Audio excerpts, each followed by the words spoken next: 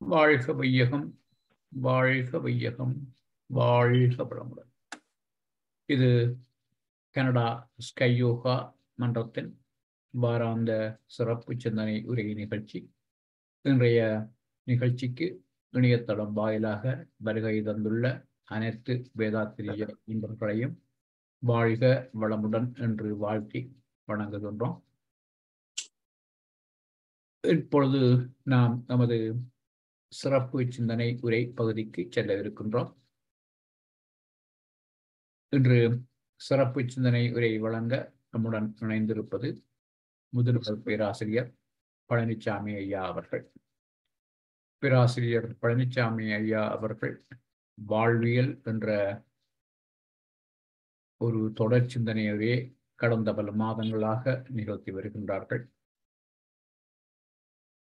கடந்த வாரம் குடும்ப அமைதி என்ற ஒரு தலைப்பிலே இந்த வாழ்வியல் பற்றிய மேலதிக விளக்கங்களை ஐயா தந்திருந்தார்கள். அதன் தொடர்ச்சியாகவே இன்று வாழ்வியல் பாகம் 37 இப்பொழுது இந்த தொடர் சிந்தனையை ஆரம்பிக்குமாறு பேராசிரியரை கனடா ஸ்கை யோகா மன்றத்தின் சார்பிலே மிகவும் பணிவன்புடன் வேண்டிக் கொள்ளுகின்றோம். வாழ்க வளமுடன் ஐயா. வாழ்க வளமுடன் ஐயா. வாழ்க வளமுடன். வாழ்க வையகம், வாழ்க வையகம், வாழ்க வளமுடன். குரு வாழ்க, குருவே துணை. சிந்தனையை, உடல் நலத்தை சீர் அமைத்து உய்வித்த குருவே வாழ்க. வாழ்க வளமுடன், வாழ்க வளமுடன், வாழ்க வையகம்.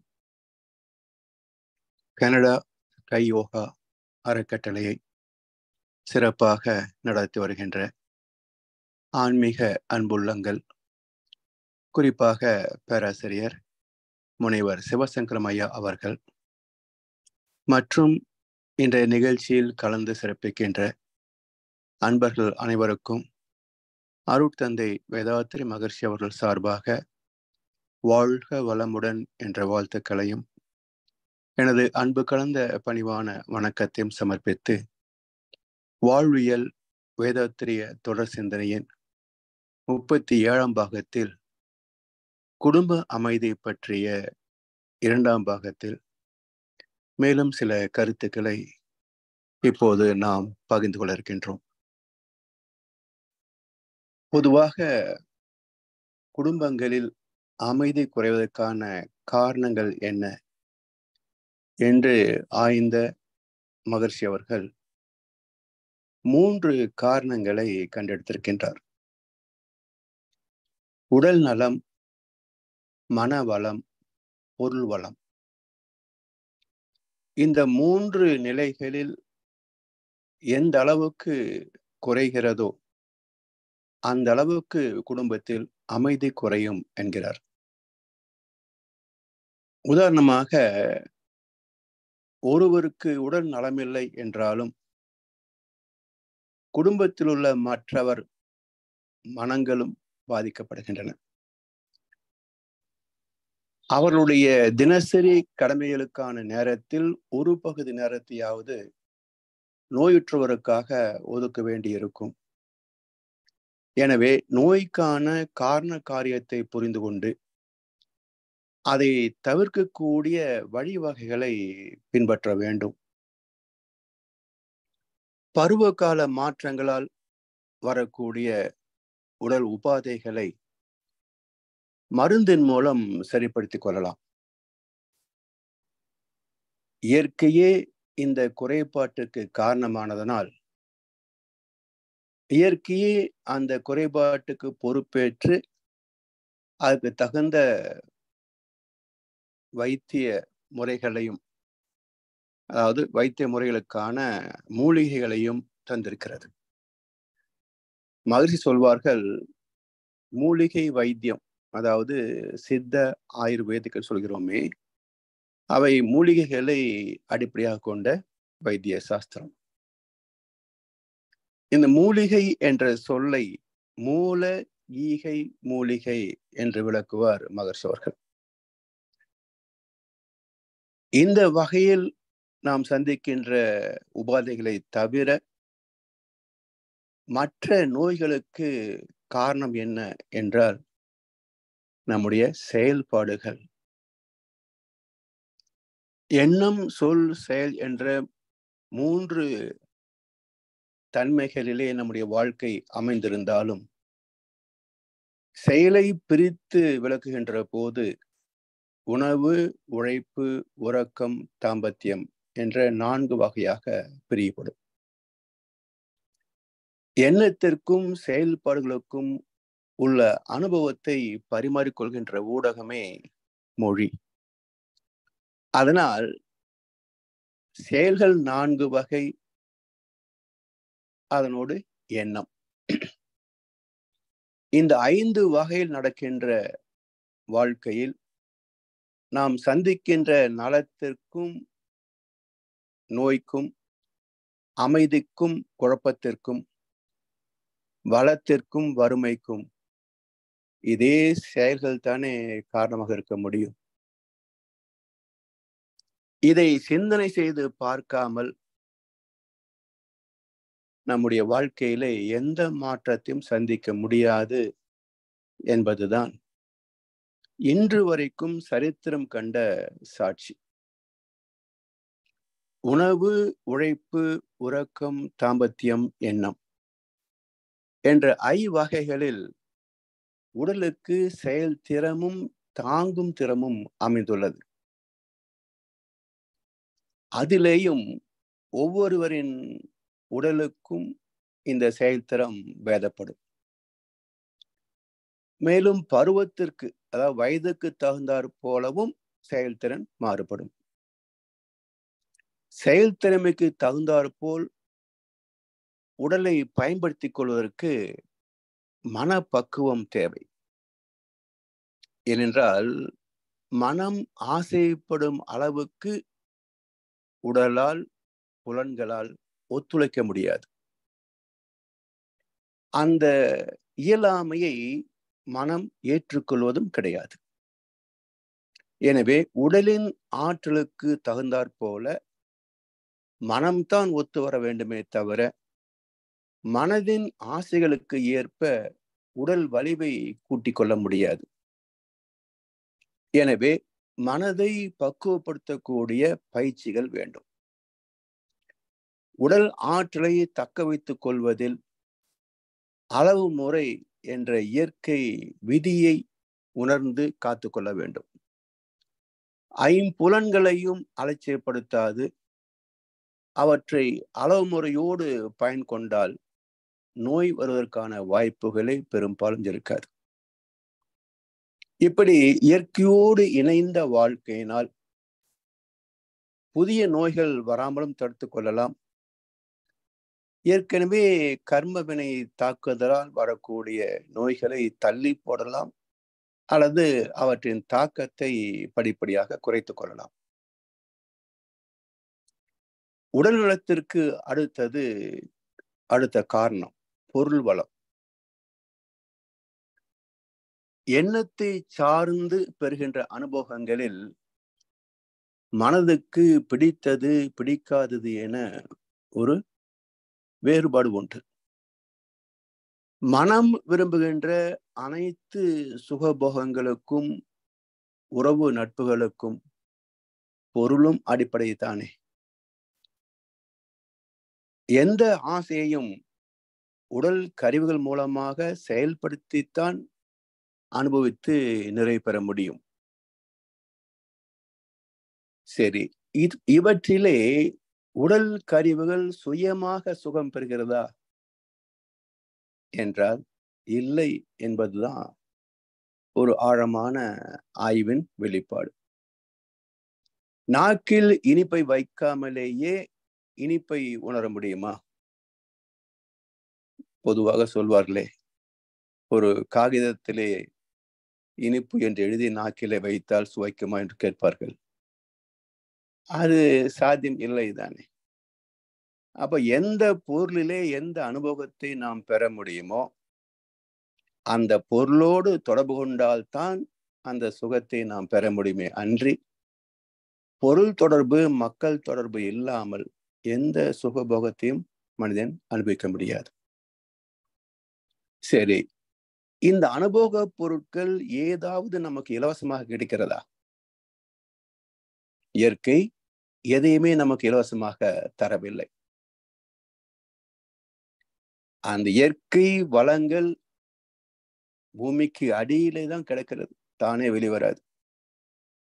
அங்கே இருக்கிறது என்று கண்டெடுப்பதற்கு அறிவு வேண்டும், அதை வெளிக்கொணர்வதற்கு உழைப்பு வேண்டும், உழைப்புக்கு துணை செய்ய கருவிகள் வேண்டும். இவற்றின் கூட்டு முயற்சி தான் ஒரு இயற்கை வளத்தை வாழ்க்கை வசதியாக நாம் தூய்க்கின்ற முறை. அப்படி உழைப்பும் அறிவும் அதில் இணைகின்ற போது அது அடுத்தவருக்கு தேவை என்றால் அவருடைய உழைப்பும் அறிவும் கொடுத்துத்தானே பெற முடியும். அப்போ நம்முடைய அறிவையும் உழைப்பின் திறத்தையும் ஒரு துறையிலே பயன்கொள்கிறோம். அதிலே வரக்கூடிய ஒரு பண்டமாற்று முறைதான் பணம். இந்த பொருளாதாரம் என்பதே மக்கள் கொண்டிருப்பது ஒரு முட்டாள்தனமான கொள்கை. பணம் இருந்தால் போதும், எதையும் வாங்கிவிடலாம் என்று மற்ற நாடுகளில் எப்படியோ இந்தியாவில் எல்லோருடைய கருத்தும் 142 கோடி மக்களின் கருத்தும் அப்படித்தான் இருக்கிறது. ஆனால் ஒரு 60 ஆண்டுகளுக்கு முன் வாழ்ந்த அற்புதமான ஒரு அரசியல்வாதி, தூய்மையான போற்றுதலுக்குரிய அரசியல்வாதி பெருந்தலைவர் காமராஜர். அவர் ஒரு முறை மற்ற அரசியல் கட்சிகள் இலவசத்தை பற்றி பேசிய போது அவர் மக்களிடத்திலே சொன்னார், எல்லாருக்கும் பணம் கொடுத்தா போதும்னு நினைக்கிறீங்க, அந்த பணத்தை அச்சடிக்கக்கூடிய எந்திரம் அரசிடம்தான் இருக்கிறது. உங்களுக்கு எவ்வளவு பணம் தேவையோ அந்த அளவுக்கு நாங்கள் அச்சடித்து எல்லோருக்கும் கொடுக்க முடியும். என்ன செய்வீர்கள் பணத்தை வைத்துக் கொண்டு? உங்களுக்கு தேவையான பொருளை வாங்குவதற்கு கடை வீதிக்கு போவீர்கள். அங்கே யாரோ உற்பத்தி செய்து வைத்திருந்தால் தானே வாங்க முடியும். பொருளை இல்லை என்றால் இந்த பணத்தை வைத்துக் கொண்டு எதை வாங்க முடியும்?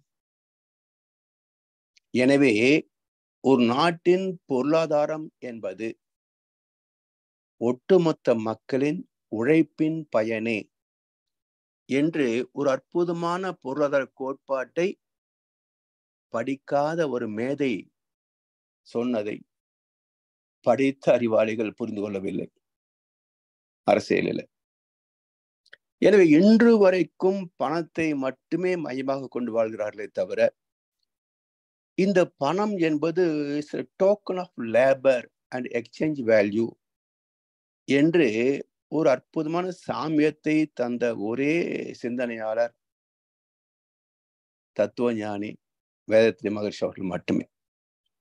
வேறு யாரும் சொன்னதாக எனக்கு தெரியவில்லை. அப்போ பண்டங்களை மாற்றிக்கொள்வதற்கும் மனித உழைப்பை கணக்கிடுவதற்கும் ஏற்படுத்தி கொண்ட ஒரு முறைதான் காகிதத்தை கொண்ட ஒரு பணமே தவிர அது எந்த பொருளை உற்பத்தி செய்ய முடியுமா? சாத்தியமில்லை தானே.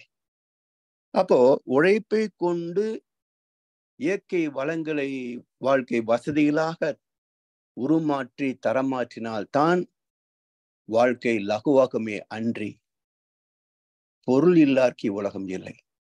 பணம் அல்ல, பொருள். பொருள் ஆதாரமே பொருளாதாரம். பருப்பொருள். இந்த பருப்பொருள் எங்கிருந்து வருகிறது? மெய்ப்பொருளிலிருந்து வந்தவை. அப்ப உடலுக்கு இந்த பருப்பொருளே ஆதாரம். வாழ்க்கைக்கு, மனசுக்கு அந்த மெய்ப்பொருளே ஆதாரம். இந்த இரண்டு ஆதாரங்களை பயன் கொண்டால்தான் வாழ்க்கை நிறைவு பெறுமே அன்றி இந்த இரண்டை பற்றிய தெளிவில்லாத காகிதத்தை மட்டுமே மதிப்பாக கொள்கின்ற சமுதாயத்தில் வறுமையும் நீங்காது, சிக்கல்களும் விலகாது. இந்த பொருள் இல்லாமல் வாழ்க்கை நடத்த முடியாது என்பதை தெளிவாக வரையறுத்த மகான் வள்ளுவ பெருந்தகை. பொருள் இல்லார்க்கு இவ்வுலகம் இல்லை, அருள் இல்லார்க்கு அவ்வுலகம் இல்லாகி அங்கு என்றார். பணம் இல்லை என்றால் இந்த உடலை பாதுகாப்பதற்கும் பராமரிப்பதற்கும் தேவையான எந்த பொருளையும் மக்கள் பெற முடியாது. அப்ப வாழ்க்கைக்கு பொருள் தான் ஆதாரம். அந்த பொருளை வாங்கக்கூடிய பணம் தான் ஆதாரம். அப்ப உற்பத்தி செய்ய வேண்டும், அவற்றை ஒரு டோக்கன், ஒரு முத்திரை தாளை கொண்டு வாணிபம் செய்யவும் வேண்டும். அதே போல அருள் இல்லார்க்கு அவ்வுலகம் இல்லாகி யாங்கு. தெய்வத்தை அறியவில்லை என்றால் இறந்த பிறகு இந்த ஆத்மா பரமாத்மாவோடு இணைய முடியாது. எனவே அருளும் பொருளும் இணைந்ததே வாழ்க்கை. இப்போ பணமே வாழ்க்கை என்று 99% மக்கள் வாழ்கிறார்கள். அந்த பணத்தை எடுத்துக்கொள்ளுங்களேன், எந்த நாட்டு கரன்சியாக இருந்தாலும் அந்த காகிதத்துல 2 பக்கம் அச்சாகி இருக்கும் அல்லவா? இங்கே இந்தியாவிலே ரிசர்வ் பேங்க் ஆஃப் இந்தியா அதுதான் அந்த அச்சடிக்கின்ற பொறுப்பு எடுக்கிறது. விநியோகிக்கின்ற பொறுப்பை ஸ்டேட் பேங்க் ஆஃப் இந்தியா மற்ற வங்கிகள் மேற்கொண்டிருக்கின்றன. ஒரே ஒரு முறை ₹1 தாளிலே ஒரு பக்கம் அச்சு ஆகாத ஒரு தாள் கிடைத்தது. அது எங்க ஊழியர்களுக்குள்ளேயே பெரும் போட்டி, எனக்கு வேணும் என்று யாரோ ஒருத்தர் எடுத்துக்கொண்டு வைத்துக் கொள்ளுங்களேன். சரி, இதை ஒரு அதிசயமாக வைத்துக் கொள்ளலாமே தவிர இது செல்லுபடி ஆகுமா என்றால் ஆகாது. அப்போ நாம் அச்சடிக்கின்ற பணத்தாளுக்கு இரு பக்கமும் அச்சகவில்லை என்றால் அது செல்லா காசு ஆகும். இதே போல உடல் சார்ந்த பொருள் வாழ்க்கை மட்டுமே வாழ்ந்துவிட்டு ஆத்மா சார்ந்த அருள் வாழ்க்கை அலட்சியப்படுத்திவிட்டால் இந்த ஒரு பக்க வாழ்க்கை இதுவும் ஒரு வகையில் செல்லா காசுதான். இதை புரிந்து கொண்டு பொருளும் அருளும் இணைந்ததே வாழ்க்கை என்பதை உணர்ந்து ஏற்றுக்கொண்டு விட்டால் எல்லா சிக்கல்களும் தீர்ந்து போகும். உடல் நலம் காக்கப்படும், பொருள் வளம் பற்றாக்குறை இருக்காது, மன வளமும் வந்து சேரும். சரி, இப்ப அடுத்ததாக எவ்வளவு பணம் இருந்தால் இந்த வாழ்க்கை நிறைவு பெறும்? கொஞ்சம் யோசிச்சு பார்த்தோம் என்றால் வேடிக்கையாக இருக்கும். ஒரு பிச்சைக்காரனுக்கும் பொருள் ரீதியான நிறைவு இல்லை. ஆயிரக்கணக்கான கோடிகள் குவித்து வைத்த அரசியல்வாதிக்கும் தொழில்துறைவாதிகளுக்கும் மேற்கொண்டு எனக்கு பணம் வேண்டாம் என்று திருப்தி வந்ததாக எந்த செய்தியும் நாம் பார்க்கவில்லை, கேட்கவில்லை. என்றால் இந்த பணத்தில் நிறைவு பெற்ற மனிதன் பெரும்பாலும் இல்லை என்பதே அனுபவமாக இருக்கிறது.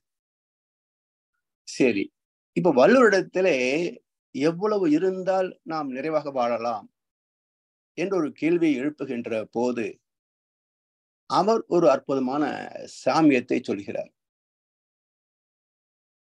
எவ்வளவு சம்பாதித்தால் நிம்மதியாக வாழ முடியும்? ஏற்கனவே சொன்னது போல பிச்சைக்காரனுக்கும் நிறைவில்லை, பெரும் கோடீஸ்வரனுக்கும் நிறைவில்லை என்றால் நிறைவு என்பதற்கு பணத்திலே என்ன அளவீடு? வள்ளுவர் சொல்கின்றார், ஆகாறு அளவிட்டது ஆயினும் கேடு இல்லை, போகாறு அகலாக்கடை. அதாவது வருமானம் குறைவாகத்தான் இருக்கிறது என்றாலும் பிரச்சனை இல்லை, சிக்கல் இல்லை. இதுவரைக்கும் போகாறு அகலாக்கடை, செலவுகள் வருமானத்துக்கு மேல் அமைத்துக் கொள்ளாத வரைக்கும் கேடு இல்லை, துன்பம் இல்லை. அப்ப என்ன பொருள்? வருமானத்திற்கு மேல் செலவு செய்வதற்கு ஆசைப்பட்டால் எந்த கட்டத்திலும் வாழ்க்கையில் சிக்கல்கள் தீரவே தீராது. இதுதான் அடிப்படை உண்மை. ஒவ்வொரு மனிதனும் தெரிந்து கொள்ள வேண்டிய, புரிந்து கொள்ள வேண்டிய, பின்பற்ற வேண்டிய அடிப்படை பொருளாதார ரகசியம். இதை உணர்ந்து கொண்டவர்களுக்கு பொருள் துறையில் சிக்கலே கிடையாது. அதாவது இதுலயே ஒரு வேடிக்கை பாருங்களேன்.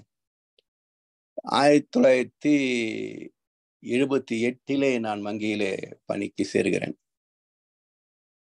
என்னுடைய முதல் மாத சம்பளம் 560 ரூபாய். பிறகு வருஷத்துக்கு இன்கிரிமெண்ட் என்று 10, 15 ரூபாய், 20 ரூபாய் சேரும், அவ்வளவுதான். இதை வைத்து கொண்டு திருமணம் செய்து ஒரு வீடு கட்டி 2 குழந்தைகளை வளர்த்து ஆளாக்கி செய்திருக்கிறேன். இன்றைக்கு கணவன் 1 லட்சம், 1.5 லட்சம், மனைவி 1 லட்சம், 1.5 லட்சம் மாதம் சம்பளம் வாங்குகிறார்கள். கிட்டத்தட்ட 3 லட்சம் ரூபாய் வருமானம். அவர்களும் ஒரு திருமணம் தான் செய்கிறார்கள், ஒரு வீடன் கட்டுகிறார்கள், ஒரு கார் வைத்துக் கொள்கிறார்கள், ஒரே குழந்தைதான் பெற்றுக் கொள்கிறார்கள். என்றால் 560 ரூபாயில் நான் என்ன வாழ்க்கையை வாழ்ந்தேனோ அதே வாழ்க்கை தான் இன்றைக்கு 3 லட்சத்தில் வாழ்கிறார்கள். என்றால் 560 ரூபாய் ஈக்குவல் டு 3 லட்சம். இதுதான் ஈக்குவேஷன். இதை புரிந்து கொண்டு விட்டோம் என்றால் இந்த எண்ணிக்கையில என்ன பெருமை? 3 லட்சம் என்ற எண்ணிக்கையில என்ன பெருமை? தி வேல்யூ ஆஃப் மணி, அதுதானே. அப்ப 3 லட்சம் என்பது 500 ரூபாய்க்கு சமமாகத்தான் இருக்கிறது. நாளைக்கு இது 5 லட்சம் ஆகலாம், 10 லட்சம் ஆகலாம். ஆனால் வாழ்க்கை என்பதோ ஒரு வீடு, ஒரு மனைவி, ஒரு குழந்தை, இவ்வளவுதான். இதுவே அனைத்து சிக்கல்களுக்கும் அடிப்படை. ஒரு வீடு பிளஸ் ஒரு குழந்தை ஈக்குவல் டு பல பிரச்சனைகள். இதுதான் பொருளாதாரம். அப்ப இந்த சிக்கலில் வாழ்வதற்கா நாம் பிறந்திருக்கிறோம் என்ற சிந்தனை வந்தால்தான் இருப்பதை கொண்டு சிறப்புடன் வாழும் இலக்கணம் படித்தவன் தொழிலாளி என்றார் கண்ணதாசன். அந்த இலக்கணம் தெரியணும். வரவுக்குள் செலவை வைத்துக் கொள்ளக்கூடிய இலக்கணம் தெரியவில்லை என்றால் எவ்வளவு சம்பாதித்தாலும் அவன் கடன்காரனாகத்தான் இருப்பான். ஒவ்வொருத்தருடைய அனுபவத்திலே நான் பல பேரை பார்க்கலாம். வருமானத்திற்குள் செலவு இருக்கின்ற வரைக்கும் துன்பம் இல்லை, மீறினால் நிச்சயம் துன்பம் வரும். இதை மகர்ஷி ஒரு வேடிக்கை சொல்வார். எறும்பு சேர்த்து வைக்க எலி இழுத்து கொண்டு போனதை போல, இரும்பு சேர்த்து வைக்க எலி இழுத்து கொண்டு போன கதையாகத்தான் இன்றைக்கு நடுத்தர குடும்பங்களின் சேமிப்பு இருக்கிறது. உயர்கின்ற விலைவாசிக்கு இவனது சேமிப்பு ஈடு கொடுக்க முடிவது இல்லை. இப்ப காரணம் என்ன? அச்சடிக்கப்படுகின்ற நோட்டுகளின் எண்ணிக்கை அதிகமானால் விலைவாசியை யாரும் கட்டுப்படுத்தவே முடியாது. இதை இந்த சேமித்த பணத்தை சம்பாதிக்க வேண்டும் என்று எதிர்பார்க்கிறார்கள். பணத்தை சம்பாதிக்க வேண்டும், நாம் உழைக்காமல் பணமே பணமாக பெருக வேண்டும் என்ற எதிர்பார்ப்பு எல்லோருக்கும் உண்டு. இந்த ஆசையை மையப்படுத்தி தான் இன்சூரன்ஸ் கம்பெனிகள், share market, gold market, online trading, இன்னும் பல வகையான வியாபாரங்கள் எல்லாமே நடந்து கொண்டிருக்கின்றன. பணத்தை ஈட்டுவதற்கான ஆசையை தூண்டிவிடுவதற்கு 1000 பேர் இருப்பார்கள். ஆனால் தொழில் செய்து பணத்தை சம்பாதிப்பதற்கான வழி சொல்பவர்கள் யாரும் இருக்க மாட்டாங்க. இந்த நுட்பத்தை 2050 ஆண்டுகளுக்கு முன்பே வள்ளுவர் சொல்லியிருக்கிறார் பாருங்க. ஒரு காலகட்டத்தில் இப்படி எல்லாம் மக்களை ஏமாற்றுவார்கள், அதனால் அறிவை கொண்டு உன்னை காப்பாற்றிக்கொள் என்று வள்ளுவர் அதற்கும் ஒரு குறட்பாவை சொல்லி வைத்து சென்றிருக்கிறார். ஆக்கம் கருதி முதல் இழக்கும் செய்வினை ஊக்கார் அறிவுடையார். ஆக்கம் கருதி முதல் இழக்கும் செய்வினை ஊக்கார் அறிவுடையார். அதாவது இந்த share market, gold market, real estate என்ன சொல்லுவாங்க எல்லாரும், இன்னைக்கு இந்த விலைங்க 2 வருஷத்துக்குள்ள டபுள் ஆயிடும், 3 மடங்கு ஆயிடும், 5 மடங்கு ஆயிடும்பாங்க. அதை எதிர்பார்த்து கடன் வாங்கியாவது அதுல முதலீடு செய்வார்கள். விலை ஏறுதோ இல்லையோ, வாங்கிய கடனுக்கு வட்டி கொடுத்தாங்கன்னு இல்லையா, அது மாறாதல்லவா. எனவே இந்த குறளுக்கு பொருள் என்ன என்றால், நாளைக்கு இவ்வளவு கிடைக்கும், எனவே இதில் இன்றைக்கு இவ்வளவு முதலீடு செய் என்று அறிவுள்ளவன் பரிந்துரைக்க மாட்டான். அப்போ இந்த இன்வெஸ்ட்மெண்ட் கன்சல்டன்சிஸ் ஏஜென்சிஸ் எல்லாம் என்ன செய்யறாங்க, அறிவு கட்டவர்கள், அடுத்த பொருளை இழப்பதற்கு இவர்கள் பரிந்துரை செய்கிறார்கள். அப்ப உண்மை என்ன, எப்படி வாழ வேண்டும் என்றால், வருமானத்தை வைத்து கொண்டு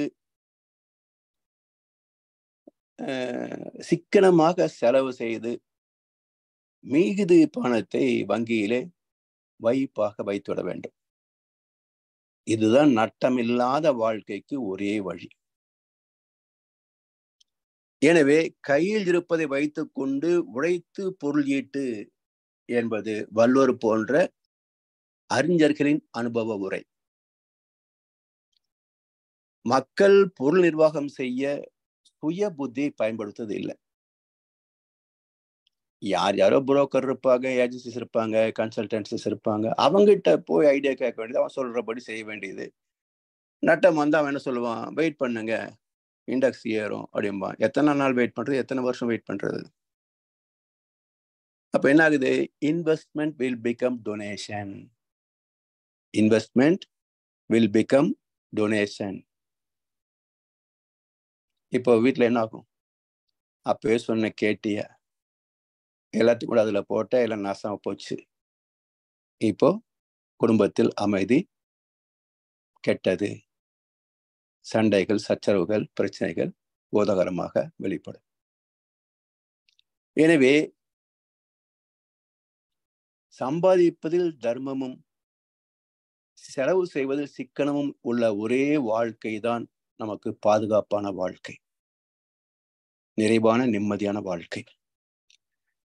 இதற்கு முரண்பட்ட எந்த ஒரு செயல்பாடும் சிக்கலைத்தான் கொண்டு வந்து சேர்க்கும்.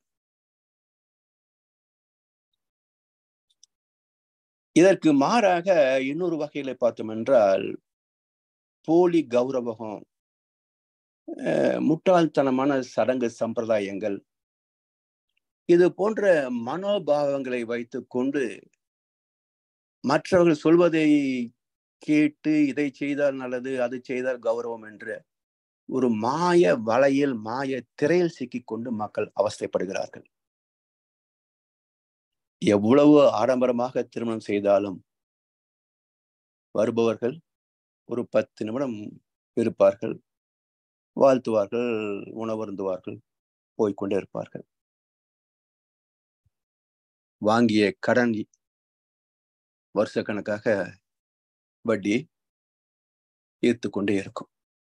இப்ப அவஸ்தை யாருக்கு, வந்து போனவர்களுக்கா அல்லது வாழ்ந்து கொண்டிருப்பவர்களுக்கா? இந்த போலித்தனத்தை விட்டால்தான் சிந்தனை, சிக்கனம், சீர்திருத்தம் இருக்கும். கஷ்டப்பட்டு சம்பாதித்த காசை விரயம் செய்வது, இந்த சினிமா பாடல வருமே, ஒரு நாள் கூத்துக்கு மீசை வைத்தான் மேடையிலே, மறுநாள் பார்க்கையில் மாறி இருந்தான் ஜாடையிலே என்பார்களே, அது போலத்தான் ஆகும் வாழ்க்கை. எனவே தற்காலிகமான செலவுகளை அதிகமாக செய்வதை தவிர்த்தால்தான் நிரந்தர முதலீட்டுக்கு, நிரந்தர செல்வ பெருக்கத்திற்கு வழிவகுக்குமே தவிர தேவையில்லாத ஆடம்பரங்கள் வீண் செலவு செய்து கொண்டு இருந்தோம் என்றால் பொருள் துறையில் நிறைய பெறவே முடியாது. எனவே சிந்தனை, சிக்கனம், சீர்திருத்தம் என்று பொருளாதார திருத்தத்திற்கு வழி சொல்கின்றார் மகர்ஷி அவர்கள். சிந்தனை, சிக்கனம், சீர்திருத்தம். எந்த சடங்கு சம்பிரதாயம் என்றாலும் சிந்தித்து பார்க்க வேண்டும். இப்போ இங்கே தமிழ்நாட்டில பெண் குழந்தைகள் 14 வயதிலே பருவம் எய்துகின்ற போது சீர் செய்வது என்ற ஒரு சடங்கு வைத்திருக்கிறார்கள். அதற்கு கல்யாண மண்டபத்தை வாடகைக்கு எடுத்து எல்லோரையும் அழைத்து பிரம்மாண்டமாக செலவு செய்கின்ற சில பேர் இருக்கிறார்கள். எதற்கு இந்த நிகழ்ச்சி? இது என்றைக்கோ தொடங்கிய ஒரு நிகழ்ச்சி. சாமி சொல்லுவார்கள், எந்தெந்த காலத்தோ இடம் காலம் தேவை இவையொப்ப தோன்றியன எத்தனையோ செயல்கள். அந்த செயல், அந்த கருத்து இன்று சிந்தனைக்கோ அனுபவத்திற்கோ துன்பம் அளிக்குமெனில் தவிர்ப்போம் என்பார். அப்ப இந்த சீர் செய்தல் என்ற சடங்கு எப்போது தோன்றியது? பல ஆண்டுகளுக்கு முன்பு தோன்றிய ஒரு சடங்கு. அதாவது பெண்கள் பருவம் எய்திய உடனே திருமணம் செய்து வைத்த காலத்தில் தோன்றிய சடங்கு இது. எங்கள் வீட்டில் பெண் திருமணத்துக்கு தயாராக இருக்கிறாள் என்பதை உறவுக்கும் நட்புக்கும் வெளிப்படுத்துவதற்காக செய்யப்பட்ட சடங்கு இது. அதிலேயும் அதுக்கு கிஃப்ட் கொண்டு வருவாங்களே, சீர்வரிசை எல்லாம் அந்த காலத்துல பாத்திரம் பண்டங்கள் தான் உங்களுக்கு கொடுப்பாங்க. ஏன்னா அந்த பெண் திருமண நிகழ்ச்சிக்கு வருகின்ற போது சீர்வரிசையாக பாத்திரங்கள் தான் கொடுப்பாங்க. அதற்கு துணையாக இருக்கட்டும் என்று சொல்லி அவர் அந்த சுமையை குறைப்பதற்காக பாத்திரங்களை அன்பளிப்பாக தந்து செல்வார்கள். இன்றைக்கு ஒரு பெண்ணுக்கு திருமணம் நிகழ்வது 25 வயதுக்கு பிறகு, இன்னும் சில இடங்களில் 35 வயதிலே கூட பெண்ணுக்கு திருமணம் ஆகாமல் இருக்கின்ற நிகழ்ச்சிகளும் உண்டுங்க. அப்போ 15 ஆண்டுகள் கழித்து நடக்க போன்ற திருமணத்திற்கு இன்றைக்கு எதற்கு விளம்பரம்? இது தேவையில்லாத ஒரு சடங்கு. இதற்கு வாங்கிய கடன் கல்யாணம் வரைக்கும் இருக்கும். கல்யாணத்துக்கு வாங்குகின்ற கடன் வளைகாப்பு தாண்டியும் நீடிக்கும். எப்போதைக்கு இந்த குடும்பம் கடனின்றி வாழ முடியும்? யோசிச்சு பாருங்க.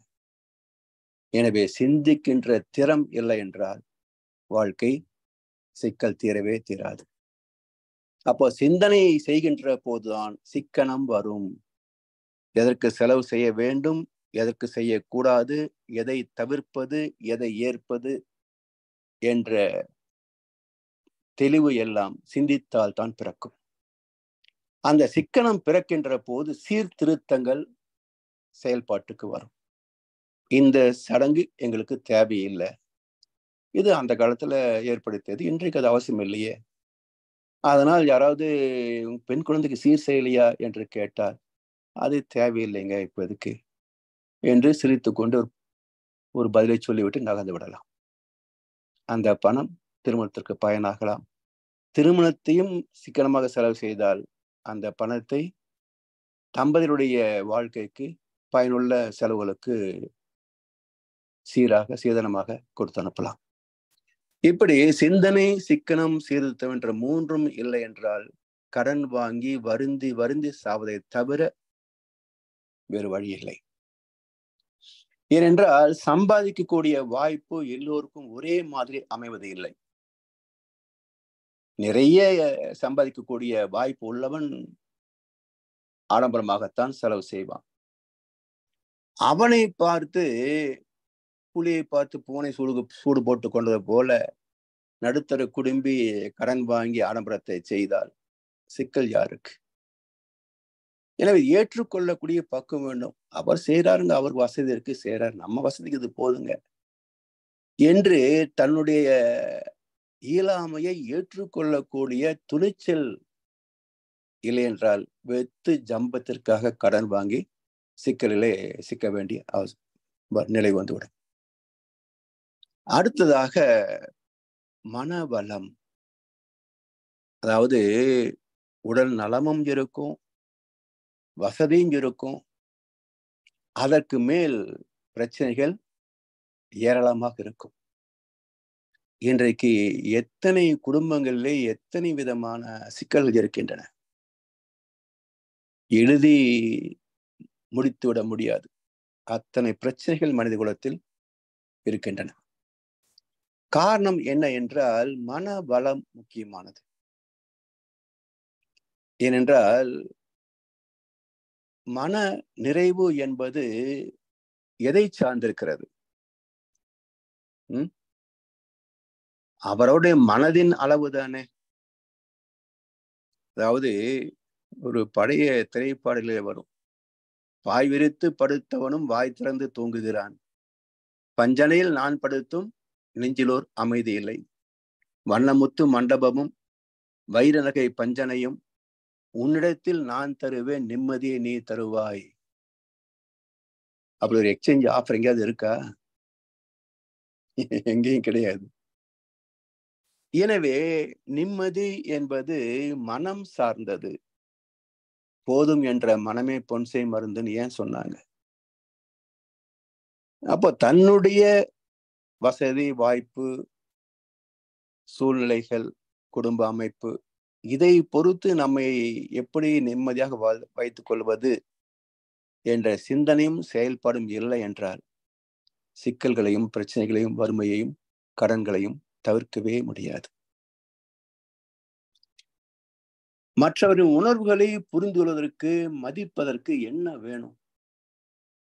இப்போ நாம நினைப்பது போல நம்மாலேயே நடந்து கொள்ள முடியாது.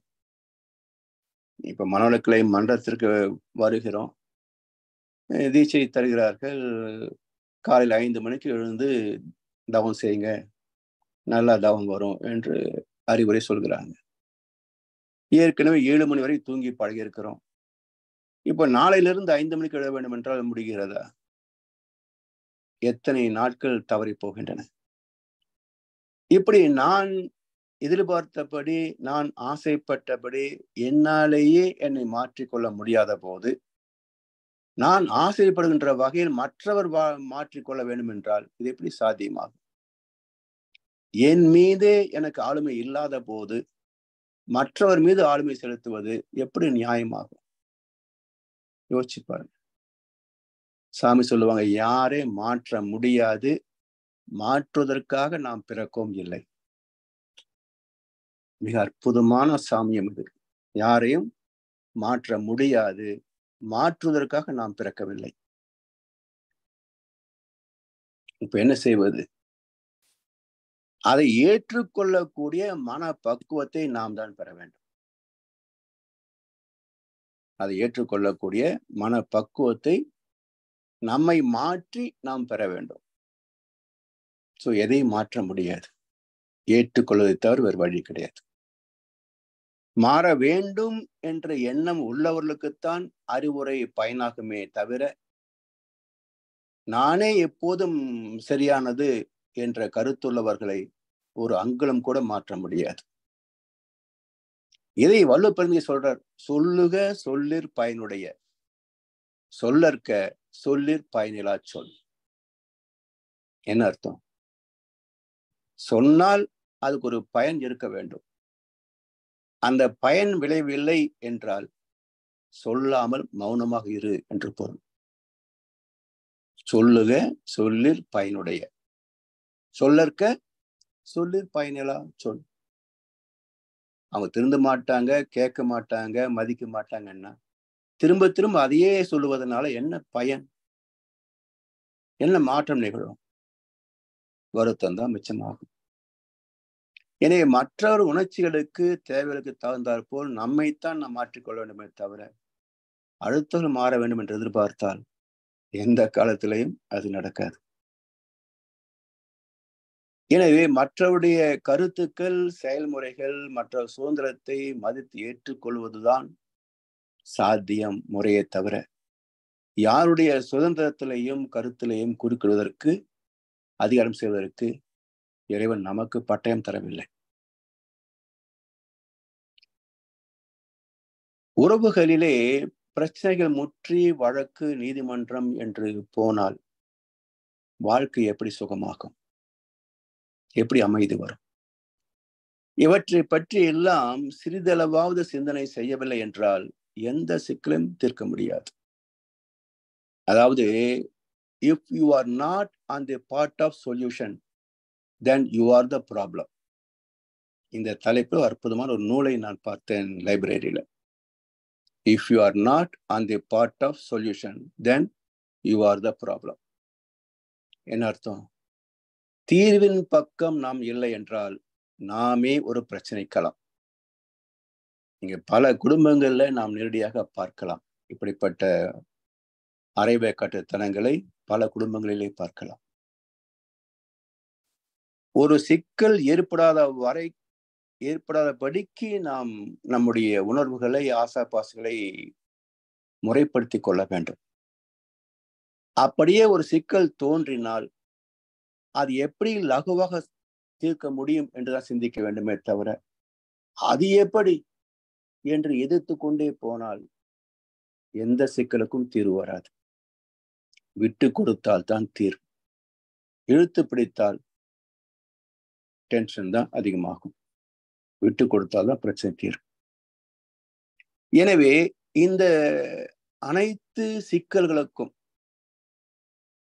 தீர்வு என்ன என்றால் அதுதான் ஆன்மீகம். ஆனால் இன்றைக்கு ஆன்மீகமே பெரும் சிக்கலாக இருக்கிறது. ஆன்மீகமே பெரும் சிக்கலாக இருக்கிறது. எத்தனை சடங்கு சம்பிரதாயங்கள், அதற்காக செலவு செய்ய வேண்டிய பொருளாதார பற்றாக்குறை, அதற்காக நேரத்தை ஒதுக்க வேண்டிய சூழ்நிலை, இதுல ஏற்படக்கூடிய சிறு சிறு கருத்து வேறுபாடுகள், அதனால் வரக்கூடிய சச்சரவுகள், அது பகையாக மாறி உறவே பிரிந்து போகக்கூடிய அளவுக்கு எத்தனை சடங்குகளை நாம் வைத்திருக்கிறோம். The remedy for all problems is enlightenment. அறிவின் தெளிவே அனைத்து சிக்கல்களுக்கும் தீர்வு. அப்ப அறிவின் தெளிவு எப்படி கிடைக்கும்? அறிவை அறிந்த தெளிவே ஞானம். அப்ப அறிவு என்பது இறைநிலை, பகுத்தறிவு என்பது மனநிலை. பகுத்த அறிவை தொகுத்த அறிவாக, பேரறிவாக விரிவு செய்தால் மட்டுமே சிக்கல்களுக்கு தீர்வு காண முடியும். ஏனென்றால் தீர்வு இல்லாத சிக்கலே கிடையாதுங்க. எல்லாத்துக்கும் தீர்வு உண்டு. ஆனால் அதை கண்டெடுக்கக்கூடிய அறிவு நுட்பம் வேண்டும். அந்த நுட்பம் எப்படி கிடைக்கும்? அமைதியில், தவத்தால் தான் கிடைக்கும். எனவே தவத்தின் மூலம்தான் சிக்கலை ஆய்வு செய்து சீர்தூக்கி பார்த்து அதுக்குரிய தக்க தீர்வை நாம் கண்டெடுக்க முடியுமே தவிர, அமைதி இல்லாத மனதிலே சிக்கல் தீராது. சரி, இப்போ எல்லாம் போதிக்கப்பட்டாலும், பயிற்சிகள் எடுத்திருந்தாலும் அவற்றை பயன்படுத்தவில்லை என்றால் முழுமையான பலன் கிட்டாது. அதாவது, ஒரு முறை அகத்தாய்வு 2ஆம் நிலை சிரமத்துவத்தில் பயிற்சி எடுத்தோம். அந்த பயிற்சி முடிந்தவுடனேயே ஒரு அம்மா அனுபவத்தை சொன்னார்கள். நான் பயிற்சிக்கு வந்த பிறகு சினம்படுவதை நிறைய குறைச்சிட்டாங்க ஐயா. எங்க வீட்டுக்காரருக்கு தான் கோபமே குறைய மாட்டேன்றது. நான் சொன்னேன், சரிம்மா, நீங்களும் பயிற்சிக்கு வந்த பிறகு தானே கொஞ்சம் குறைச்சிருக்கிறீங்க. அதே போல அவரையும் பயிற்சிக்கு அழைச்சிட்டு வாங்க, பிறகு அவருக்கும் கோபம் குறைஞ்சு போயிடும் அப்படின்னு. அந்த அம்மா சொன்னாங்க, அவரு அருள்நிதிங்க ஐயான்னாரு. என்ன பதில் சொல்றாங்க? அருள்நிதி தான்மா, ஆனா பயிற்சி செய்யலைன்னு.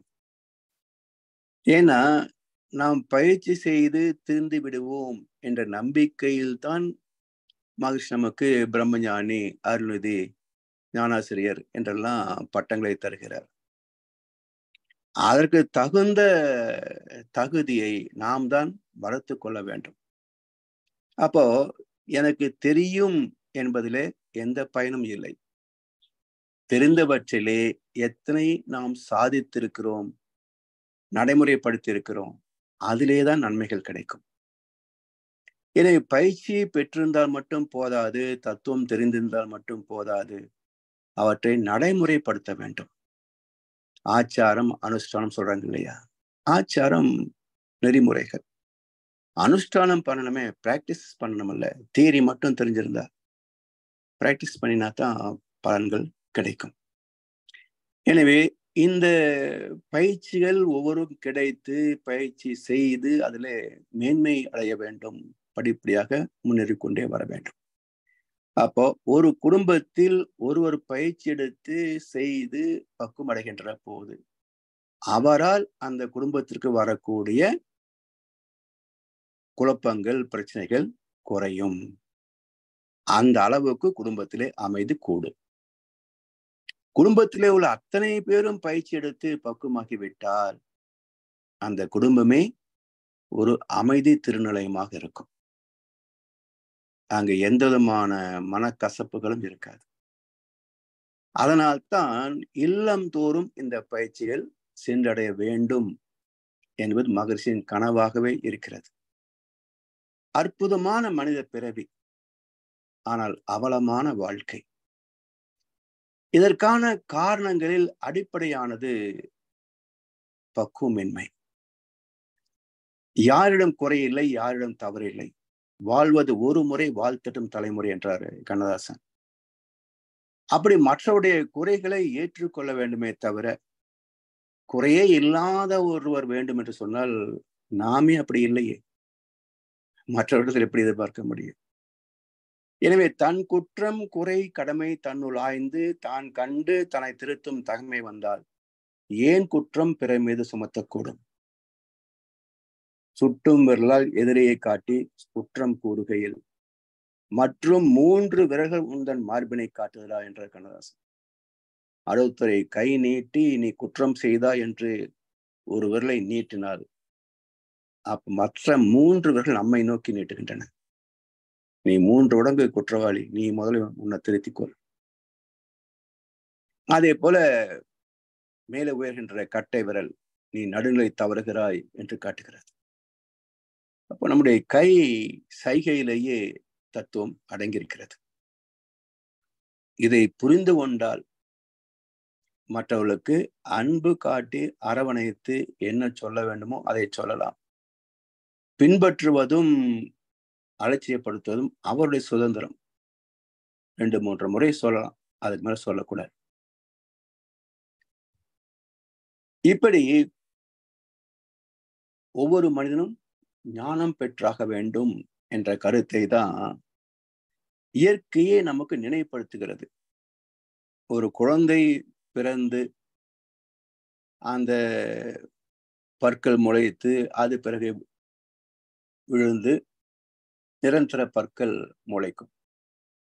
அப்படி எத்தனை பற்கள் உள்ளன என்று எண்ணி பார்த்தீர்கள் என்றால் 30 பற்கள் தான் இருக்கும். ஆனா 32 பல் நம்ம கணக்கு சொல்றோம். இந்த 2 பற்கள் எப்போது முளைக்கின்றன என்றால் 20 வயதுக்கு பிறகு 30 வயது உள்ள பிறக்கும். அதுக்கு என்ன சொல்றாங்க? ஞானப்பல் என்கின்றோம். அது என்ன ஞானப்பல்? சாதாரண பல் 30, ஞானப்பல் 2. ஞானப்பல் எல்லாருக்கும் முளைக்குது, ஆனா ஞானம் வந்ததா? அப்ப ஏன் அந்த வார்த்தை சொல்லப்பட்டது என்றால் 15 வயதுக்கு பிறகு, அதாவது 14 வயதிலே பருவம் அடைகிறோம். அதற்கு பிறகு நம்மில் இருக்கின்ற ஆணவத்தை அடையாளம் கண்டு அதை சீர்படுத்தக்கூடிய பயிற்சிகளிலே நம்மை இணைத்துக் கொள்ள வேண்டும். அப்படி இணைத்து 25-30 வயதிற்குள் ஞானம் பெற்றுவிட வேண்டும் என்பதை குறிப்பதற்காகத்தான் இறைவன் 2 பற்களை பிறகு முளைக்க வைக்கிறான். அப்ப ஞானப்பல் வருவதற்குள் மனிதன் ஞானம் பெற்றுவிட வேண்டும் என்பதுதான் இயற்கை விதி. அப்படி அமைந்து விட்டால் வாழ்க்கை இனிமையாகவே இருக்கும். வாழ்வின் நோக்கத்தையும் அதற்கு ஏற்ப வாழும் வழிவகைகளையும் தெரிந்து கொள்வதுதான் வாழ்வியல் ஞானம். குடும்ப வாழ்வை பற்றிய ஞானம் இல்லாதவன் திருமணம் செய்வதற்கே தகுதி இல்லாதவன் என்று மகரிஷி சொல்லல. ராமாயணமும் வள்ளுவம் பேசுகிறது. ராமாயணமும் வள்ளுவம் பேசுகிறது. ராமாயணம் என்ன சொல்றது? 16 வயதிலே அதுவரைக்கும் வசிஷ்டர் இடத்திலே கல்வி கற்றார்கள் ராமலக்குவர்கள் 4 பேரும். 16வது வயதிலே ராமனும் இலக்குவனும் விஸ்வாமித்திர மகரிஷியிடத்திலே பாடம் கற்கிறார்கள். அதன் பிறகு விஸ்வாமித்திர மகரிஷி சீதையை மணமுடித்து வைக்கிறார். அப்போ திருமணத்திற்கு முன்பே வாழ்க்கையை பற்றிய அறிவை பெற்றுவிட வேண்டும். அதற்குரிய குருவிடத்திலே அதற்கான பயிற்சிகளை பெற வேண்டும் என்று ராமாயணம் காட்டுகிறது. இதே கருத்தை இன்னும் சிறப்பாக தெளிவாக சொல்லுகிறார் வள்ளுவ பெருந்தகை. உரன் என்னும் தோட்டியான் ஓரைந்தும் காப்பான் வரன் என்னும் வைப்பிற்கோர் வித்து என்கிறார். உரன் என்னும் தோட்டியான் ஓர் ஐந்தும் காப்பான் வரன் என்னும் வைப்பிற்கோர் வித்து. இந்த வரன் என்ற வார்த்தை தமிழகத்திலே எல்லோரும் பயன்படுத்துகிறார்கள். இல்லத்திலே பெண்ணுக்கு திருமண வயது வருகின்ற போது உறவு நட்பிடத்தில் என்ன சொல்கின்றோம்? பெண்ணுக்கு திருமணம் செய்யலாம் என்று இருக்கிறோம், வரன் பார்த்துட்டு இருக்கிறோம் சொல்றோம். ஏன் வரன் பார்க்க வேண்டும்? வரன் என்றால் என்ன தகுதி? ஆண்மகன் என்றால் ஆணை பார்த்துட்டு இருக்க சொல்ல வேண்டியது தானே. எதுக்கு வரன் பார்க்கணும்னு சொல்றானே? ஒரு பையனை பார்த்துட்டு இருக்கோம் சொல்ல வேண்டியது தானே. ஏன் வரனை பார்க்க சொல்லுகிறோம்? அப்ப வரனுக்கும் ஆண்மகனுக்கும் என்ன வித்தியாசம்? இந்த இலக்கணத்தை எப்படி பார்த்தோம் என்றால்,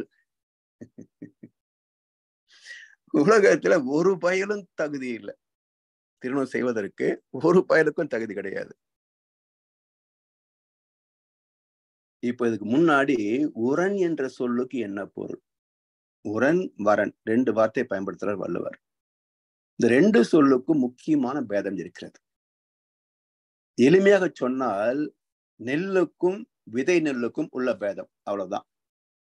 உரனுக்கும் வரனுக்கும் என்ன பேதம் என்றால் நெல்லுக்கும் விதை நெல்லுக்கும் உள்ள பேதம். இப்ப நெல் என்ன ஆகும்? அரிசி ஆகும். அரிசி சாதமாகும். சாதம் பசியாற்றும், இல்லை என்றால் ஊசி வீணாய் போகும். ஆனா விதை நெல் அரிசி ஆக்காது, அரிசியாக பயன்படுத்த மாட்டாங்க.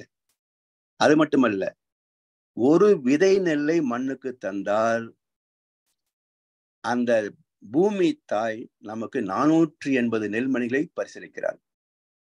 தந்தது 1, பெற்றது 480.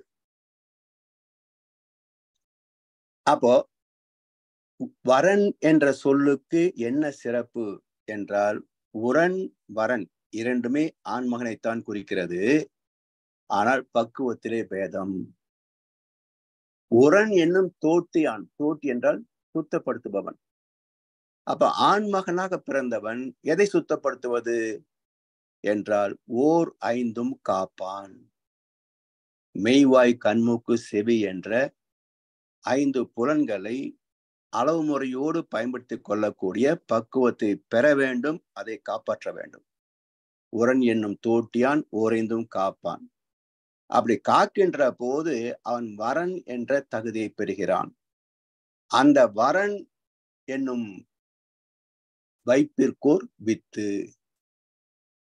எப்படி விதை நெல் விதைக்கப்பட்டால் அது பல நெல்மணிகளை தருகிறதோ, அதுபோல் பக்குவப்பட்ட இந்த ஆண் மகன் வரன் பக்குவப்பட்ட பெண் மூலமாக அற்புதமான சந்ததிகளை தருவான். அந்த சமுதாயம் நல்லதாக சிறப்பாக அமையும். இப்படி திருமணம் செய்வதற்கே ஒரு தகுதியை வைத்திருந்தது இந்த நாடு. ஆனால் அதை சொல்லித் தருவதற்கு யாரும் கிடையாது. அதனால் வயது வந்த எல்லோருமே திருமணம் செய்து கொள்வது, அடுத்த மாதமே கருவுற்று விட வேண்டும், 4-5 குழந்தைகளை பெற்றுவிட்டு அவஸ்தைப்பட வேண்டும். இதுதான் வாழ்க்கை. என்ன ஒரு அவஸ்தை பாருங்களேன். இந்த கீழ்த்தட்டு மக்களை பார்க்கின்ற போது பரிதாபமாக இருக்கும். வாழ்க்கை பற்றிய எந்த அறிமுகமும் இல்லாத பிறவிகள். ஏன் பெற்றோம் என்பது பெற்றோருக்கும் தெரியாது. ஏன் பிறந்தோம் என்பது பிள்ளைகளுக்கும் தெரியாது. கண்ணதாசன் சொன்னது போல, நான் பிறந்த காரணத்தை நானே அறிய முன்னே நீயும் வந்து ஏன் பிறந்தாய் செல்லும் மகனே. தந்தை தவறு செய்தால், தாயும் இடம் கொடுத்தால் வந்து பிறந்து விட்டோம், வெறும் சொந்தம் வளர்த்து விட்டோம். என்ன பையன்? விலங்குகள் போல் ஒரு வாழ்க்கை, விலங்குகள் போல் ஒரு ஐந்தறிவு வாழ்க்கை. இதுல எப்படி சிக்கல் தீரும்? அது மட்டுமல்ல, இப்படிப்பட்ட ஜென்மங்கள் உள்ள சமுதாயத்திலே அறிவு சார்ந்தவர்களும் நிம்மதியாக வாழ முடியாது. ஏன்னா இவன் மற்றவர்களுக்கு துன்பத்தை ஏற்படுத்தி கொண்டே இருப்பான். பிரச்சனைகளை, சிக்கல்களை, சச்சரவுகளை ஏற்படுத்தி கொண்டே இருப்பான். எனவே சமுதாயமே நன்மையாக நல்லதாக அமைய வேண்டும் என்றால் ஒவ்வொரு தனி மனிதனும் அறிவு சார்ந்த வாழ்க்கைக்கு திரும்ப வேண்டும். அப்பதான் தனி மனிதனும் அமைதியை பெற முடியும். அந்த அமைதி குடும்பத்தில் உள்ளவர்களுக்கும் கொடுக்க முடியும். அமைதியான குடும்பமே அமைதியான சமுதாயத்திற்கு அடிப்படை. இதை புரிந்து கொள்ளவில்லை என்றால் எப்படி மாற்றம் நிகழும்? எனவே இதெல்லாம் புரிந்து கொண்டு வாழ்க்கையை நாம் செம்மைப்படுத்திக் கொள்ள வேண்டும். எதை செய்வது, எதை செய்யக்கூடாது என்ற சுதந்திரம் ஒவ்வொரு மனிதனுக்கும் உண்டு. நம்மை பாதிக்காத வகையில் காத்துக்கொள்ள வேண்டும். அடுத்தவர்களுக்கு பாதிப்பு வராத வகையிலே செயல்படவும் உண்டு. வாழ வென்ற உரிமை எல்லோருக்கும் உண்டு.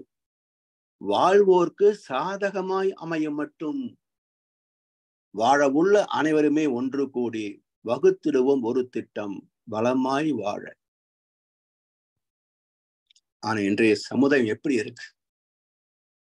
நீ ஏமாந்ததுக்கு என்ன எதுக்கு தப்பு சொல்ற? நானா உன்னை ஏமாத்தினேன்? நீ ஏமாந்த, நான் ஏமாத்திட்டேன்.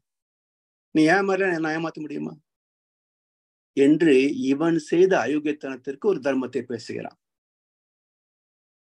இப்படி இருந்தால் எப்படி மக்கள் நிறைவாக வாழ முடியும்? அப்ப தனி மனித விழிப்பு இல்லை என்றால் தனி மனித அமைதியும் ஒரு காணல் நீர், குடும்ப அமைதியும் காணல் நீர், உலக அமைதி என்றைக்கும் வராது. அதனால் மகரிஷி அவர்கள் சாதாரண மனித நிலைக்கு இறங்கி அனைத்து சிக்கல்களுக்கும் தீர்வாக அமைத்து தந்ததுதான் மனவளக்கலை. எண்ணம் ஆராய்தல், ஆசை சீரமைத்தல், சினம தவிர்த்தல், கவனித்தல் பயிற்சிகள் எல்லாம் குடும்பத்தில் எப்படி அமைதி காப்பது என்ற வகையில் அமைக்கப்பட்டவையே தவிர வேறு அல்ல. 3 வார்த்தைகளை மகிழ்ச்சி சொல்றாங்க.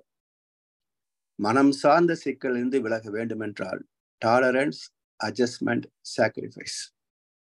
சகிப்புத்தன்மை, விட்டு கொடுத்தல், தியாகம் என்ற 3ஐயும் ஓரளவுக்காவது பின்பற்றவில்லை என்றால் குடும்பத்தில் அமைதி என்பதே கற்பனையாகத்தான் இருக்கும்.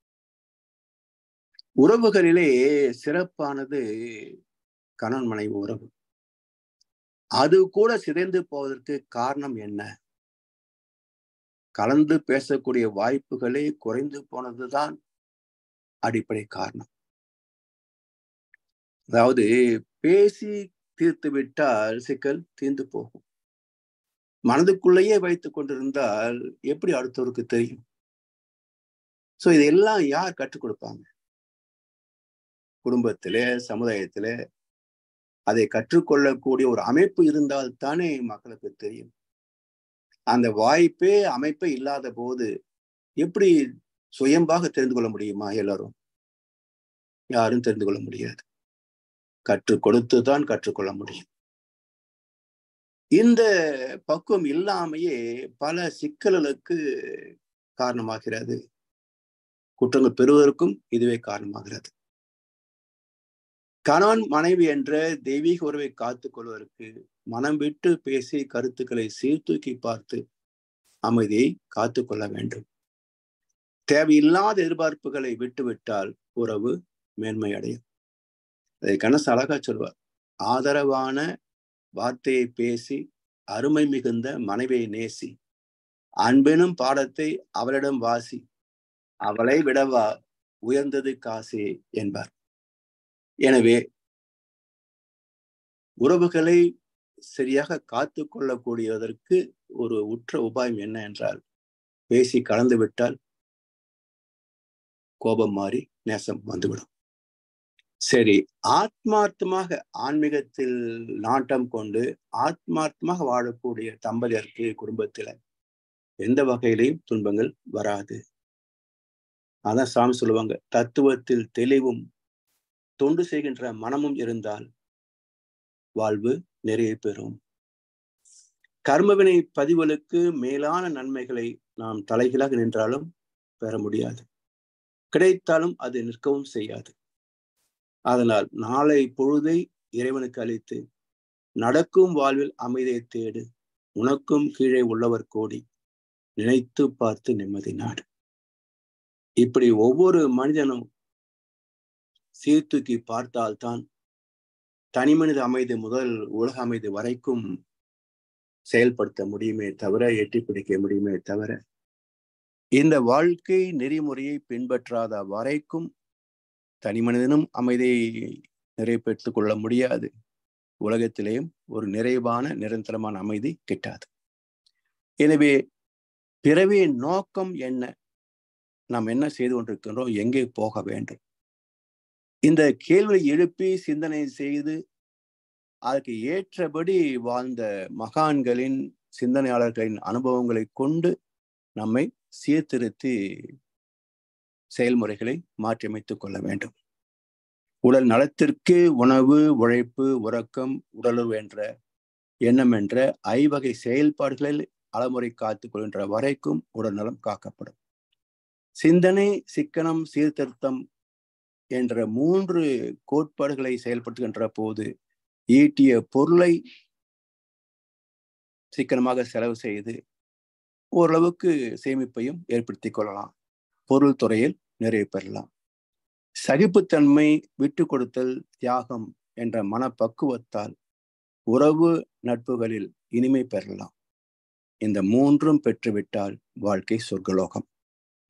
இதற்கேற்றவாறு அனைத்து பயிற்சிகளையும் வேதத்திரி மகிழ்ச்சி அவர்கள் வேதத்திலே தத்துவமாக மனவளக்கலை பயிற்சிகளாக வடிவமைத்து தந்திருக்கின்றார்கள். இந்த பயிற்சிகளை கற்றுக்கொள்வதன் மூலம் ஒவ்வொரு குடும்பமும் அமைதி பெற, சமுதாயமும் அமைதி பெறும். இன்னும் விரிந்து உலக அமைதியில் முழுமை பெறும். வையமெல்லாம் வாழட்டும், வாழ்க்கை நலம் காத்தினிதாய், வளரட்டும் மெய்யறிவு, வாழ்க்கை இன்பம் துய்த்தலிலே, உய்ய மெய்ப்பொருள் நாட்டம் உலகெங்கும் மக்களிடம் ஓங்குக மேலோங்குக, நம் உள்ளங்கள் ஒன்றுபட. அப்போ உள்ளங்கள் ஒன்றுபட்டு விட்டால் உலக அமைதி வந்துவிட்டது என்ற அர்த்தம். அப்படிப்பட்ட வாழ்க்கைக்கு வாழ்த்தும் பயணம், தனிமனித வாழ்க்கை, குடும்ப அமைதி இவையெல்லாம் துணை செய்யும் என்று கூறி வாய்ப்பளித்த அனைவருக்கும் நன்றி பாராட்டி இந்த உரையை நிறைவு செய்கின்றோம். வாழ்க வளமுடன், வாழ்க வளமுடன், வாழ்க வையகம்.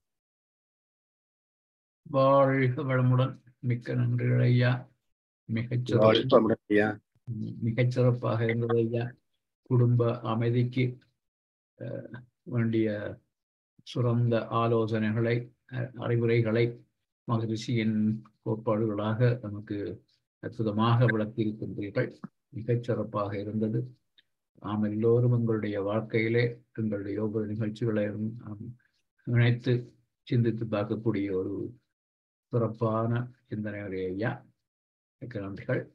இப்பொழுது அன்பர்களுடைய கேள்வி பதில் பகுதிக்கு செல்வோம். ஐயாவிடம் உங்கள் கேள்விகளை கேட்க விரும்புவர்கள், உங்கள் கருத்துக்களை பரிமாறிக்கொள்ள விரும்புவர்கள் கைகள் உயர்த்தி இப்பொழுது கேட்கலாம்.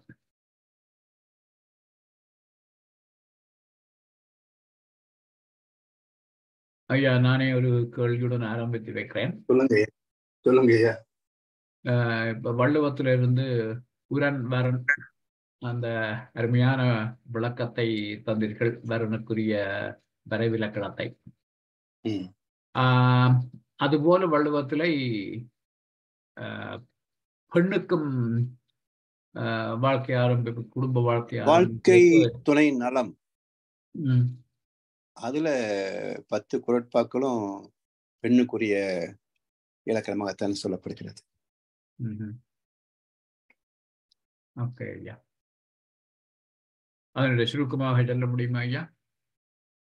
சுருக்கமாக சொன்னால் அது எந்த குறள், அது பொருத்தமான குரல் இந்த தேடணுங்க ஐயா. ஓகே, சாரி, மன்னிக்க, நான் திடீரென்று கேட்டுவிட்டேன். நன்றி ஐயா. என்ன ஒரு ஒரு டெக்னிக்கல் கேள்வி அல்லது ஒரு குதர்க்கமான கேள்வி என்று சொல்லலாம். இப்ப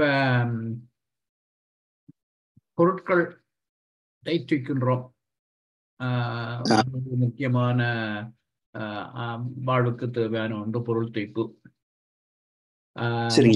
மகரிஷி எங்களுக்கு அந்த பொருட்களை நுகரும் போது, தூக்கும் போது எவ்வாறு அது இடம்பெறுகின்றது என்பதை இந்த பஞ்சேந்திரிய தவம் விளக்குகின்ற போது விளக்குகின்றார். நாம் எங்களுடைய ஜீவகாந்தத்தை செலவழித்து அந்த ஜீவகாந்த செலவழிப்புத்தான் சென்சேஷனாக, உணர்வாக உணர்ந்து அதைத்தான் நாம் அனுபவிக்கின்றோம். அங்கே அந்த என்னென்று சொல்றது, அந்த சென்சரி மெட்டீரியல் இலூஷன் என்று சொல்லி அதை கருதுகின்றார். என்றால் அந்த இன்பம் துன்பம் பொருளிலிருந்து வரவில்லை, அது நாங்கள் தான் மனதாலேயே எங்களுடைய ஜீவகாந்த செலவால வருவது. அப்போ ஒரு ஒரு ஒரு எக்ஸ்ட்ரீம் சிச்சுவேஷன்ல அந்த மன ஆற்றல் இருக்குமாக இருந்தால் பொருள் இல்லாமலே மனதாலை அந்த பொருளை நினைத்து ஜீவகாந்த செலவழித்து அதே இன்பத்தை தூக்க முடியுமா? அது மிக கடினங்க ஐயா. அது என்ன சொல்றாங்கன்னா, தவத்தின் பக்குவம், உச்சகட்ட பக்குவத்துல அந்த தனக்குள்ளேயே ஜீவந்த தன்மாற்றத்தை உணரக்கூடிய பக்குவம் வருகின்ற போது பொருள் துணை இல்லாமலேயே அந்த இன்பத்தை நிறைவு செய்ய முடியும் அப்படின்றாங்க. இப்போ சித்தர்கள், ஞானிகள் எல்லாம் பார்த்தீங்கன்னா, அவங்க எந்த பொருள் மீதும் பற்று வைப்பதில்லை, தூக்கி வேணும் என்ற ஆசை கொள்வதில்லை. உணவு கூட ஒரு நிஷ்காமிய கர்மமாக உடம்புக்கு தேவையை சாப்பிடுதுன்ற மாதிரி தான் உணவு உண்டதாக சொல்றாங்களே தவிர சுவையிலே மயங்கியதாக கருத்துக்கள் இல்லை. அப்ப அந்த அளவுக்கு மனம் புலன் கவர்ச்சியிலிருந்து விடுபட வேண்டும். அப்ப நம்ம எத்தனை பேர் அதுல வெற்றி பெற்றிருக்கிறோம் என்பது ஒரு கேள்விக்குறிதாங்க. தியரிட்டிக்கலாக இம்பாசிபிள் என்றது இல்ல, வெரி டிஃபிகல்ட் டு அச்சீவ். இம்பாசிபிள்னா அப்புறம் முயற்சி பண்ண மாட்டோம். ஆமா. But very difficult to achieve. It is possible சொல்லுவாங்க, ரீச் இஸ் அன்ரீச்சபிள்.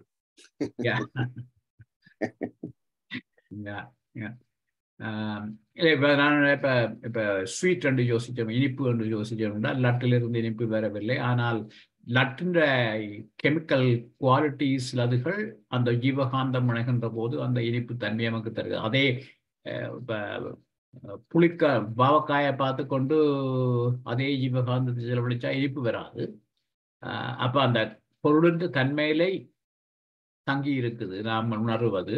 ஆனால் மனதாலை பாவக்காயை பார்த்து அது லட்டு என்று யோசித்து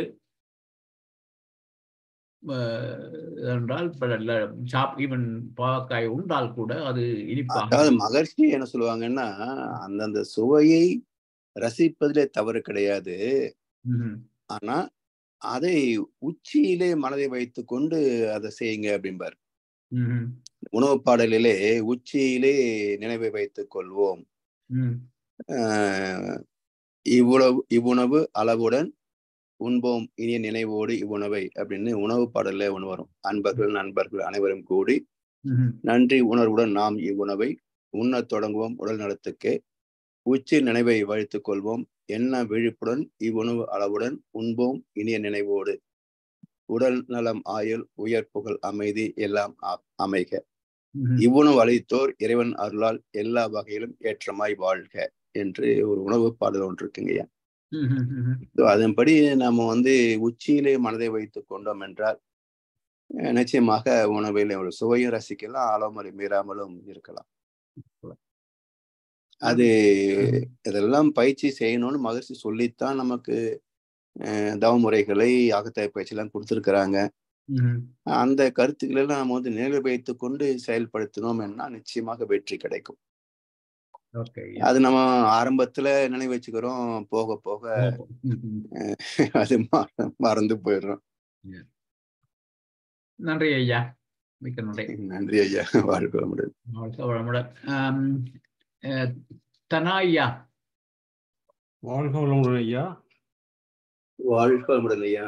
நல்ல அருமையான சிந்தனை ஐயா. அதாவது ஒரு நோயையும் சொல்லி அதுக்கு பிறந்தையும் சொல்ற மாதிரியான ஒரு சிந்தனை ஒரு இன்றைக்கு எல்லாம் தெளிவான சிந்தனை ஐயா. ஒரு திருக்குறள் சொன்னீங்க, அந்த சொல்லுக சொல்லி பயனுடைய சொல்லி. ஆமாங்க ஐயா. அதை பற்றிய விளக்கம் திருப்பி சொல்லுவாங்க ஐயா. அதாவது நாம் சொல்லக்கூடிய கருத்துக்கள் மற்றவர்களுடைய மனதில் ஏற்பு இருக்க வேணும். அதை ஏற்றுக்கொண்டு பயன்படுத்தி கொள்ளக்கூடிய பொறுப்பு, அக்கறை இருக்கணும். அது இல்லை என்கின்ற போது நாம் சொல்லக்கூடிய கருத்துக்கள் அங்கே எந்த பயனை தருவது இல்லை. அதனால சொல்லுக சொல்லிற் பயனுடைய, நாம் சொல்லக்கூடிய கருத்துக்கள் 2 வகையில, ஒன்று அவர்களுக்கு பயனுள்ள வகையில் சிறந்த கருத்துக்களை தேர்வு செய்து சொல்லணும். அப்படி சொல்லப்பட்ட கருத்துக்களை அவங்க ஏற்று பயன் கொள்ளணும். 2 இருந்தா தான் சொல்லுக சொல்லிற் பயனுடைய. சொல்லற்க சொல்லிற் பயனிலா சொல். இப்ப தேர்வு செய்து நல்ல கருத்துக்களை சொல்றோம், ஆனா அவங்க எடுத்துக்க மாட்டேன்றாங்க, எதிர்வாதம் செய்யறாங்க. அப்போ 1 முறை 2 முறை அதிகபட்சம் 3 முறை சொல்லலாம். கேட்கல என்ன, அமைதி காப்பதுதான் நல்லது. நல்ல விஷயம் ஐயா. அடுத்து என்னன்னு சொல்லி என்னுடைய கருத்தை ஒன்று சொல்ல மாதிரி என்னன்னு சொன்னா, நீங்க அந்த ஒன்று சொல்லிக்கொண்டு போகைக்கு நான் இந்த சமுதாயத்தை பற்றி தான் யோசிச்சுட்டு போனேன். இந்த சமுதாயத்தில் உள்ள ஒரு ஆக்களை ஒருதலை பற்றி இப்போ அந்த சடங்குகள் செய்கிறதுல பற்றி பிள்ளை பெறுறதுல பற்றி சொன்னீங்க. அப்படி சொல்லும் பொழுது நான் அந்த ப்ராக்டிக்கலாக ஃபேஸ் பண்ணுற ப்ராப்ளங்கள் எல்லாத்தையும் பார்த்து கொண்டு போய் அப்படி கடைசியில் ஒன்று சொன்னீங்க, என்னோட சொல்லி சொன்னால் இல்லை நீங்கள் இப்படி சொல்லிக்கொண்டு போய்க்க அந்த அளவான பிரச்சனைகள்லாம் கணக்கு ஐயா. அந்த அறிவு, இந்த வடிவாக சிந்தனை செய்யாத மனிதர்களோட சிரிக்கும் பொழுது அதால பெரிய பிரச்சனைகள் அது எல்லாத்தையும் ஜோதிச்சு கொண்டு போகும்போது கடைசியில் சொன்னீங்க, அருமையாக இருந்ததுன்னு சொன்னால், இப்படியான ஜென்மங்கள் வாழும் சமுதாயத்தில் நல்லவர்களும் நிம்மதியாக வாழ முடியாது. அப்போ இப்பத்தே சமுதாயம் ஐயா அப்படி வந்துட்டு ஐயா, சரியான கஷ்டம் ஐயா. ஆமா, இந்த அதனாலதான் நம்ம எந்த அளவுக்கு விலக முடியுமோ அந்த அளவுக்கு விலகுவது. உறவு நட்பு கூட ஒத்து போகிறேன்னு சொன்னா விலகி போயிட வேண்டியதுதான். கூட பிறந்துட்டோம் ஒத்துதான் போகணும் அப்படிலாம் ஒன்றும் கட்டாயம் கிடையாது. நாம அறிவுபூர்வமாக தெளிவா தான் இருக்கிறோம். அவங்க பக்குவம் இல்லாத வகையிலே எதிர்பார்த்தல், பிரச்சனைகளை உருவாக்குதல் இருந்தாங்கன்னா அத்தகைய உறவுகளை விலை கொடுத்தாவது விலைக்கு விட வேண்டும் என்று வள்ளுவரே சொல்றார். ஆனா ஐயா மெட்டமுறம் பார்க்கணும், சமுதாயத்தோடு சேர்ந்து வாழணும் இருக்குல்ல ஐயா. அது சமுதாயத்தோடு சேர்ந்து வாழணும்ன்ற தப்பு கிடையாது, தப்புங்கையாது. உலகத்தோடு ஒட்ட ஒழுகல் பலகற்றும் கல்லார் அறிவிலாதார் இல்லையா? அதான சொல்றீங்க? ஆமையா. உலகத்தோடு ஒட்ட ஒழுகல் என்று சொன்னா மக்களை ஒட்டி போவதுன்னு அர்த்தம் இல்லை. இந்த உலகம் எந்த விதிப்படி இயங்கிக் கொண்டிருக்கிறதோ அந்த விதியோடு இணைந்து போவது, இயற்கை சட்டத்தோடு இணைந்து போவதுன்னு அர்த்தம். அப்போ உலகத்தோடு ஒட்ட ஒழுகுதல் கல்லார் பல கற்றும் அறிவிலாதார். தெய்வ நீதியை, இயற்கை சட்டத்தை மதித்து வாழக்கூடிய அறிவை, கல்வியை ஒருவன் கற்றுக்கொள்ளவில்லை என்றால் அவன் என்ன கற்றிருந்தாலும் அவன் அறிவில்லாதவனே அப்படிங்கிறார் வள்ளுவர். மக்கள் ஒத்து போனன்றது கருத்து கிடையாது. மக்கள் ஒத்து போனா அதே சிக்கல் மிகுந்த வாழ்க்கை தான். இயற்கையோடு தெய்வ நீதியோடு ஒத்து போகணும். உலகத்தோடு ஒட்ட ஒழுகல் என்று சொன்னால் இந்த உலகம் ஒரு விதிப்படி இயங்கிக் கொண்டிருக்கிறது, அந்த விதியோடு இணைந்து போகணுன்றது அர்த்தம். அதுக்கு மக்களோட சேர்ந்து போகிற அர்த்தம் இல்லை. இது ஏன் கேட்டேன் ஐயா, என்னுடைய நண்பர்கள் இருக்கிறார், நான் அடிக்கடி சந்திக்கிறதா அவர் இதே கொள்கை தான். அதாவது விலகி போகணும் என்ற கொள்கையோட அவர் வாழ்ந்து கொண்டிருந்தவர். சொன்னார், அடிக்கடி கதை சொல்லுவார். கோயிலுக்கு போவார், கோயிலுக்கு போயிட்டு ஐயர் மேரை பற்றி சொல்லுவார். அங்கே இதெல்லாம் அதுவும் அங்கேயும் போகக்கூடாது அப்படின்னு சொல்லி வந்து மனுஷனோட பழகி ஒரு கொஞ்ச காலம் போக விலகி விடுவார். அப்படி சொல்லி ஓரளவுக்கு இப்போ அவர் தனிமையாக வந்துட்டாருன்னு சொன்னால் அவர் மூலைக்கு வருவார். அங்கே போய் பார்த்தா தனித்தான் இருப்பார். அவங்களை கண்டு ஒதுங்குவார். அப்படின்னு சொல்லி அப்போ என்னோட இட்டலியில் பேசி கொண்டிருக்கும்போது சொன்னால் தனக்கு பயமாக நடக்கும் வாழ்க்கையில் என்று சொல்லி சொன்னால் அவர் தனியாக இருக்கிறார். அது ஐயா அது பக்குவமானால் தனிமை நேசிக்கலாம். சரியா? ஓம் ஓம். அதாவது நீங்க தவத்துல மௌனம் இருந்து தவத்துல தேர்ச்சி பெற்று தனிமையை நேசிக்கக்கூடிய பக்குவம் வரணும். அந்த பக்குவம் வருகின்ற போது தனிமையில் இருக்க முடியும். அது இல்லாம தனிமை என்பது ideal mind is devil's work shop சொல்றாங்க இல்லையா? 100% அது மாதிரிதான். அப்போ இது மாதிரியான சூழ்நிலைக்கு நம்ம என்ன செய்யணும் அப்படின்னா, சகிப்புத்தன்மையோடு ஏற்றுக்கொண்டு மற்றவரை திருத்தம் நினைக்காம அவங்க எதுக்கு அவங்க செய்யறாங்க நம்ம ஏத்துக்குவோம், அட்ஜஸ்ட் பண்ணிக்குவோம் அப்படின்னு நம்முடைய உணர்வுகளை நாம தான் முறைப்படுத்தி கொண்டு போகணுமே தவிர அடுத்த இடத்துல எதையும் எதிர்பார்க்க கூடாது. நாம போய் தனியா எங்கேயும் போக முடியாதுங்க. சாமிஜா தான் சொல்லுவார், மடத்துல போய் உட்கார்ந்துகிட்டு எல்லாம் நம்ம ஒன்றும் வாழ்க்கை நடத்த முடியாது. குடும்பத்துலதான் வாழ்ந்தாகணும், சமுதாய மத்தியில வாழ்ந்தாகணும். அப்ப மற்றவர்களோடு ஒரு பேச்சளவிலே ஒரு நட்பு இருக்கணும், மனதளவிலே ஒரு டிட்டாச் அட்டாச்மெண்ட் சொல்லக்கூடிய அதுதானே. ஸோ அவங்க ஒருத்தர் சொல்லக்கூடிய கருத்து நம்முடைய மேன்மைக்கு நல்லதுன்னா எடுத்துக்கணும். இல்லை அது ஒரு அவங்களுடைய அரைவேக்காட்டுத்தனத்துல ஒரு கருத்தை சொல்றாங்க, அது ஏற்புடையதாக இல்லை அப்படின்னா அப்போதைக்கு சரிங்க முயற்சி பண்றேன்னு சொல்லிட்டு நம்ம பாட்டுக்கு நம்ம வேலையை பார்க்கணும். ஸோ நம்மை திருத்துவது என்றால், மற்ற கருத்தின் மூலம் நம்மை திருத்திக் கொள்வது என்றால், நம்மிடத்திலே குறை இருக்கிறதா இல்லை என்று ஆராய்ந்து பார்த்து குறை என்றால் சேர்த்து கொள்ள வேண்டும், குறை இல்லை என்றால் அலட்சியப்படுத்திட வேண்டும். அதாவது ஐயா அந்த மனப்பக்குவம் தான் முக்கியம் ஐயா. மனப்பக்குவம், தேர்ந்தெடுக்கக்கூடிய அறிவு திறம் தான் முக்கியம். இல்லைன்னா குடும்பத்துல அவங்க சொல்றாங்க இவங்க சொல்றாங்க செய்யலன்னு எப்படி அப்படின்னே வம்புல மாற்றவங்க நிறைய பேர் இருக்கிறாங்க. உண்மையான விஷயம். ஒண்ணும் இல்லை, நீங்க ஒரு திருமணம் எடுத்துக்கொள்ளுங்களேன், பல பிரச்சனை வருவதற்கு காரணம் யாருன்னு பாருங்க, சொந்த பந்தங்களா தான் இருப்பாங்க. நான் என்ன சொல்லுவேன்னா, தம்பதிக்குள்ள பிரச்சனை என்று சொன்னால் அவங்களே பேசி தீர்த்துக்கணும். இல்லையா கணவனுடைய அப்பா அம்மா, மனைவியுடைய அப்பா அம்மா, இந்த 6 பேர் தவிர வேற யாரும் உள்ள போகக்கூடாது. அப்பதான் பிரச்சனை சால்வ் ஆகும். இவங்க எல்லா சொந்த பத்தி இந்த பக்கம் 10-20 பேர், அந்த பக்கம் 10-20 பேர் போனாக்க ஒவ்வொருத்தரும் அதை எப்படி இது எப்படின்னு ஆர்கியூ பண்ணி சண்டை போட தயாரா இருப்பான். தம்பதி எப்படி ஒற்றுமையை வாழ முடியும்? ஸோ அடுத்தவங்களுக்கு கருத்து சொல்கின்ற போது தரமான கருத்துல சொல்லணுன்றதே சமுதாயத்துல இல்லை. எல்லாரும் எனக்கு தெரிஞ்சுதான் பெருசுன்னு நினைக்கிறாங்க. அவங்க சொல்ற கருத்தை நம்ம எப்படி ஏத்துக்க முடியும்? அப்ப சிந்தித்து சீர்தூக்கி பார்த்து நம்முடைய கருத்தை விட மற்ற கருத்து உயர்ந்தது சிறந்தது என்றால் ஏற்றுக்கொள்வதும், அப்படி இல்லை என்றால் அலட்சியப்படுத்துவதும், ரெண்டுக்கும் சம நோக்காக பார்க்கக்கூடிய பக்குவம் வேணும். ஸோ நமக்குள்ளேயே அந்த வேண்டுதல் வேண்டாம் என்ற பக்குவத்தில் நின்று அடுத்தவங்க சொல்லக்கூடிய கருத்துக்களை சீர்தூக்கி பார்த்தால்தான் நமக்கு உடனே ஏற்பில்லை பிடிக்கலைனாலும் கூட காலத்தால அவங்க சொன்னது நல்லது நம்ம ஏத்துக்கணும் அப்படின்னு திரும்ப திரும்ப நமக்குள்ளேயே சங்கல்பம் செய்து அந்த கருத்தை ஏற்றுக்கொள்ளக்கூடிய பக்குவத்திற்கு வரணும். வாழ்க்கையே பெரிய சிக்கல் தாங்கய்யா. அவ்வளவு எளிதில் நம்ம நிம்மதிக்கு போயிட முடியாது. வாழ்க வளமுடன் ஐயா. வாழ்க வளமுடன். நன்றிகள் ஐயா. ஜனார் ஐயா, நீங்கள் கையெழுத்தினீங்க, கேட்க போறீங்களா? வாழ்க வளமுடன் ஐயா. கேட்கலாம் என்ற கேள்வியே, ஆனா சில வேளை இதெல்லாம் எங்களோட என்ன சொல்றது, எங்களோட ஸ்பீச்சோட ஒத்து வருமான்னு எனக்கு கொஞ்சம் டவுட்டா இருந்தது. அதுதான் கேட்கிறேன். வளமையா எல்லாரும் ஒன்றை கேப்பினம் ஒரு ஃபுல் ஃபோர்ஸ்லயே ஒரு தர்க்கம் புரியிருக்காரு, ஃப்ரெண்ட்லியா கொஞ்சம் நட்புரிமையோட அது அப்படியான கேட்பார்கள். சில வேளையில நாங்க விளங்கப்படுத்த போய்க்குள்ள அவைகள் எங்களுக்கு மேலால 2 படி போய் தங்களுக்கே எல்லாம் தெரிஞ்ச மாதிரி விளங்கப்படுத்துவினோம். அந்த நேரத்துல பார்த்தா ஓகே உங்களுக்கு எங்கெல்லாம் விட கூட தெரிஞ்சிருக்கு நல்லது தானேன்னு போட்டு இப்ப எல்லாம் விலக பழகியாச்சு. அவருக்கெல்லாம் கொஞ்சம் சரியான ஏமாற்றமா போயிடும். நாங்க ஏதோ ஃபுல் ஃபோர்ஸ்ல திருப்பி தர்க்கம் புரிய போறோம்னு வந்தது. நாங்க உங்களுக்கு தெரியுதானேன்ட்டு நாங்க ஜஸ்ட் விட்டுட்டு போறது வந்து சிலருக்கு கொஞ்சம் ஏமாற்றமா இருக்குது. ஐயா, நான் உண்மையில கேட்க விரும்புற விஷயம் வந்து இந்த விஷுவலைசிங். இப்ப ஞான மார்க்கத்துல சரி, பக்தி மார்க்கத்துல சரி, எங்கேயும் வந்து இந்த விஷுவலைசிங்கை பற்றி நிறைய இருக்குது.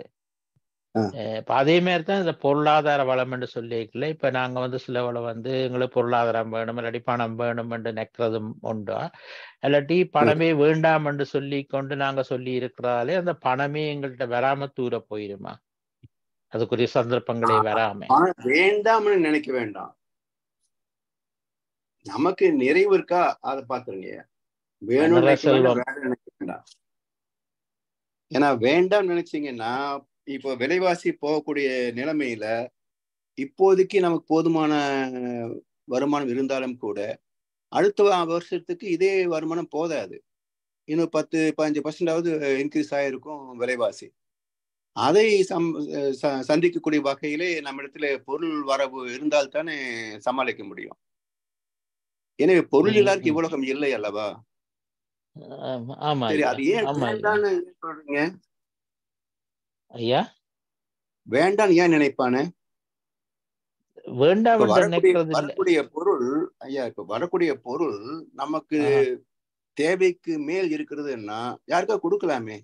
கொடுக்கலாம். அதுதான் தொழில் வாய்ப்புகளை உருவாக்கலாம். இன்னும் சொல்ல போனா உற்பத்தி மனம் உள்ளவரிடத்திலே பொருள் வந்தா தான் கொடுக்க முடியும். நமக்கு வேண்டாம் ஒதுக்குறதுனால அதை கொடுக்காதவன் கையில போய் சிக்குதுன்னா அது யாருக்கு நன்மையாகும்? எனவே நம்முடைய தேவைக்கு மேல் வரட்டும், வருவதை மற்றவர்களுக்கு மடைமாற்றம் செய்வோம். சரிங்களா? இல்ல, அது இன்னும் எனக்கு அந்த கருத்து வந்தா சில நேரங்களில் எங்களோட மனவளக்கலை எங்கட இதுகள்ல இல்ல, சில இடங்கள்ல வந்து அந்த ஒருவருக்கு அந்த வாழ்த்து சொல்லிக்க வந்து உடல் வளம், மனவளம், பொருளாதார வளம் என்று சொல்லித்தான் வாழ்த்துறது. ஆனா சில இடங்கள்ல நான் எனக்கு காதுல பிள்ளையோ தெரியாது, அந்த கடைசியில பொருளாதார வளம்ன்றது வந்து நான் கேட்கிறேன் இல்ல. அப்ப சிலவளை இந்த ப்ரொஃபசர்ஸுக்கோ அந்த உரிய ஆற்றினவருக்கோ தேங்க்யூ சொல்லிக்கல, அந்த பொருளாதார வளத்தையும் விட்டுட்டு மகிழ்ச்சி அவர்களே நிறை செல்வம் வேணும் தான் சொல்றாரு.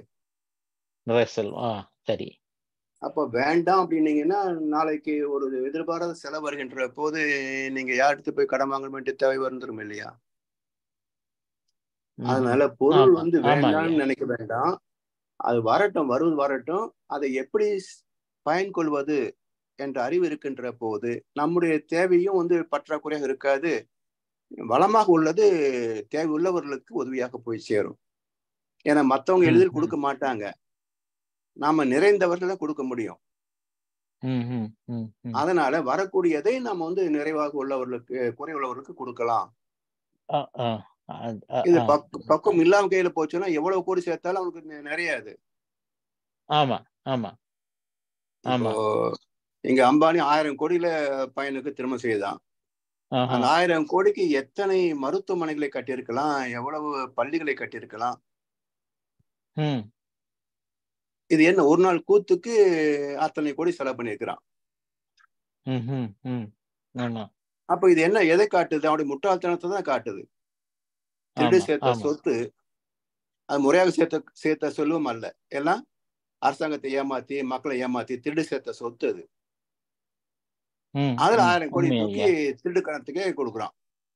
அப்ப எப்படி புண்ணியம் வரும் இவனுக்கு? உண்மை ஐயா, உண்மை.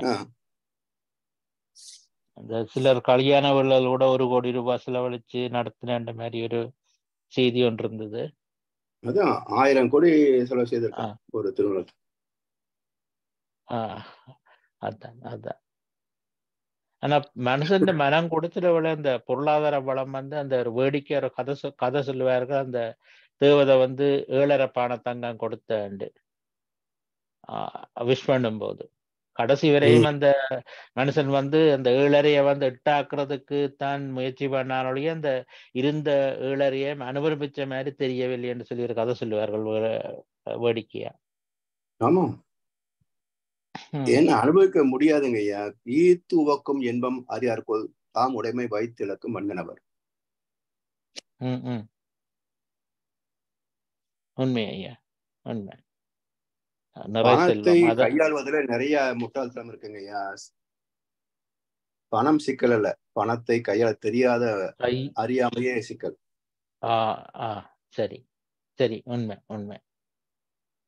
அது கூடிய சிலரை நான் தண்ட விரும்பல. நான் அந்த இன்சூரன்ஸ், நீங்க பேங்க்ல வேலை செய்ய பேங்க் எல்லாம் தெரியும், அவையில் அந்த பெருசா ஒரு கிராஃப் எல்லாம் போட்டு காட்டு ஊக்குவிப்பார்கள். இந்த 12 வருஷத்துல இந்த இது வட்டி வளா வந்துடும், அப்புறம் ஒரு பணமும் கட்ட தேவையில்லை, அதுக்கு பிறகு அது வாழ்நாள் முழுக்க அந்த இன்சூரன்ஸ் இருக்கும் ஒரு ஒரு ஒரு ஒரு ஒரு ஒரு ஒரு கதை உண்டு.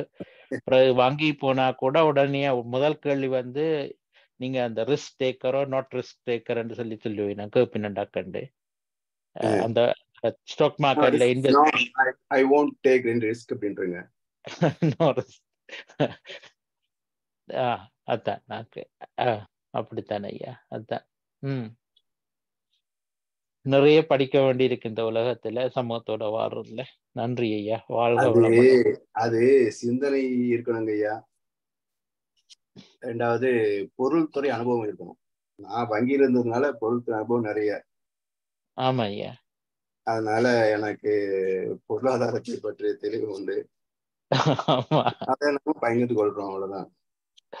ஆமா, நன்றி ஐயா, வாழ்க வளமுடன். நன்றி ஐயா, வாழ்க வளமுடன். அடுத்து வரா ஐயா, கன நேரமாக காத்திருக்கீங்க. இல்ல பரவாயில்லையா, வாழ்க வளமுடன் ஐயா. வாழ்க வளமுடன். வாழ்க வளமுடன் பழனிசாமி ஐயா. வழக்கம் போல சுவையான ஒரு உரை விவாதம் எல்லாமே இருந்தது.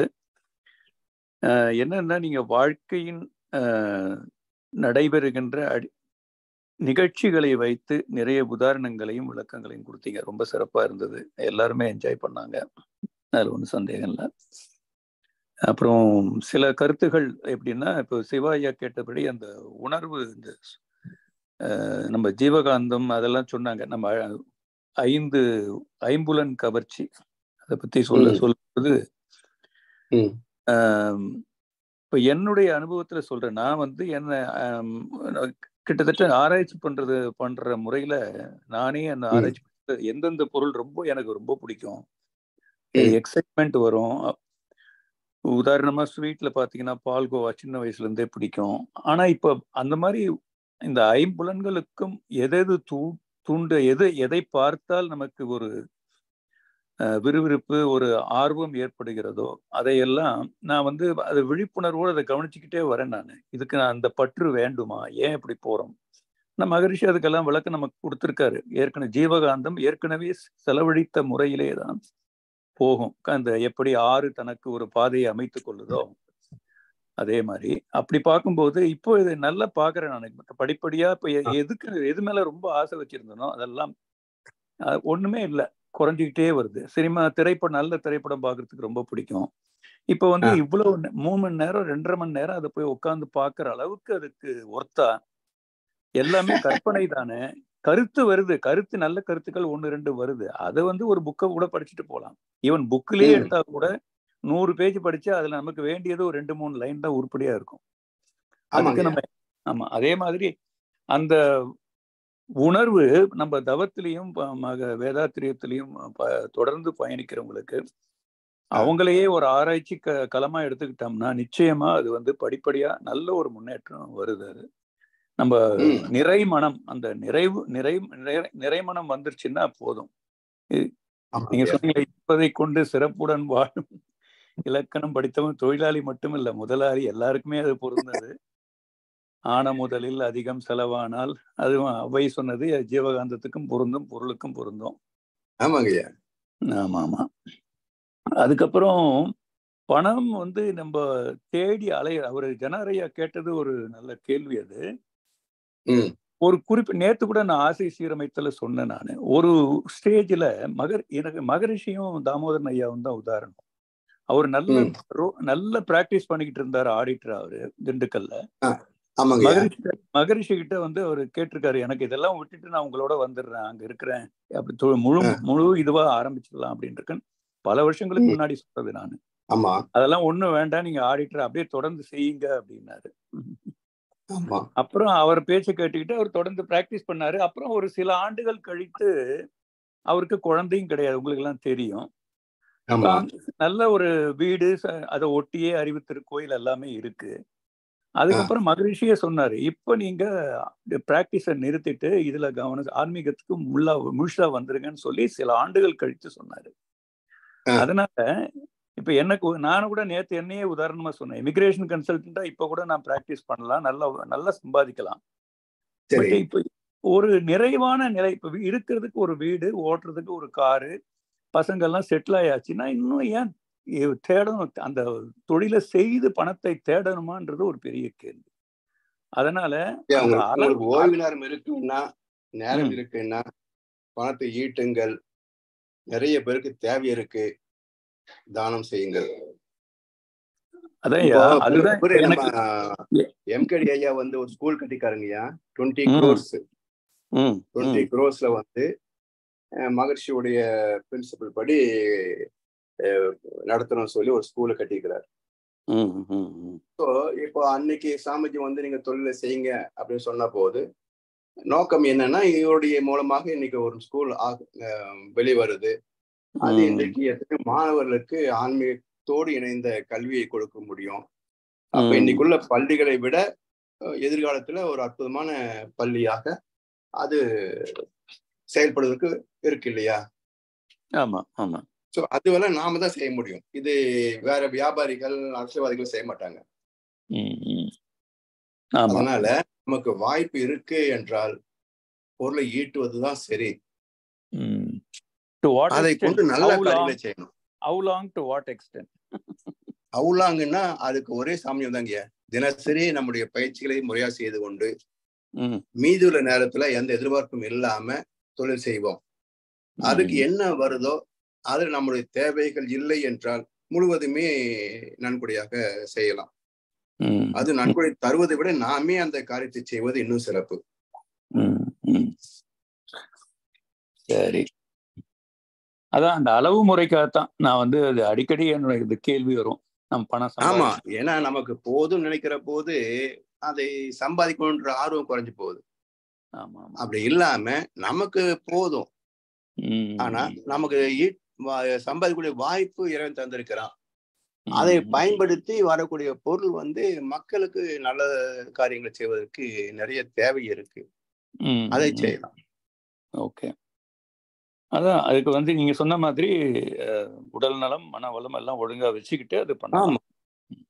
அதாவது இந்த பக்குவத்துல வந்து நிஷ்காமித்து வந்துடணும்.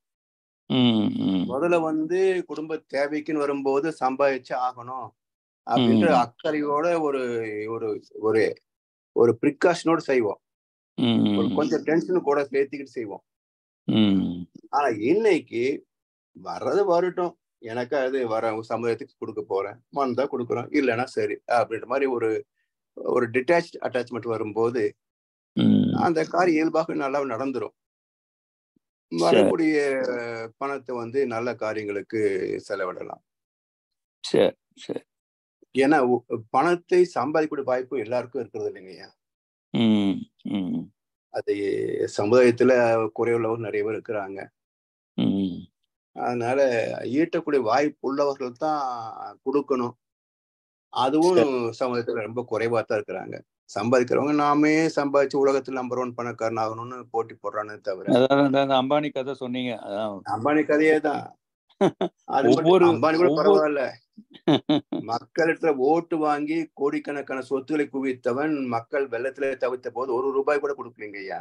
ஆமா ஆமா ஆமா ஆமா, இதெல்லாம் வந்து அரசியலுக்கு தகுதி இல்லாத திருடர்கள். அரசியலுக்கு மட்டும் இல்லையா, திடீர்னு ஒரு நாள் போக போறான் எல்லாம் தெரியும், 3 தலைமுறை வந்து சாகரான்னு தெரியும். ஆமா, அதனால சந்ததி இருக்குன்னு நினைக்கிறான். அவன் சந்ததி செத்து போச்சு, சரியா போயிடும். சந்ததி என்ன ஆகும், 3 தலைமுறைக்கு அப்புறம் எல்லாம் குட்டிச்சவரா போயிடும். இருக்கிறதெல்லாம் போயிட்டு இருக்கு. இப்போ போயிட்டு இருக்கு. தியாகராஜ பாகவதர் தங்க பிளேட்ல சாப்பிட்டவரு, அப்புறம் டி ஆமா நகர், அதே டி நகர் ஸ்டேஷன்ல ஒரு பிச்சைக்காரனாட்டம் உட்காந்துக்கிட்டு இருந்தாரு. அதே அதே ஆமா மாறும் ஆமா. மாறும் எல்லாம். ரொம்ப நன்றிங்க எத்தனை ஐயா. பேர் இருக்காங்க. நிறைய நேரம் ஆயிடுச்சு. வாழ்க வளமுடன் ஐயா. வாழ்க வளமுடன் ஐயா. வாழ்க வளமுடன். வாழ்க வளமுடன். அடுத்து வெற்றி ஐயா.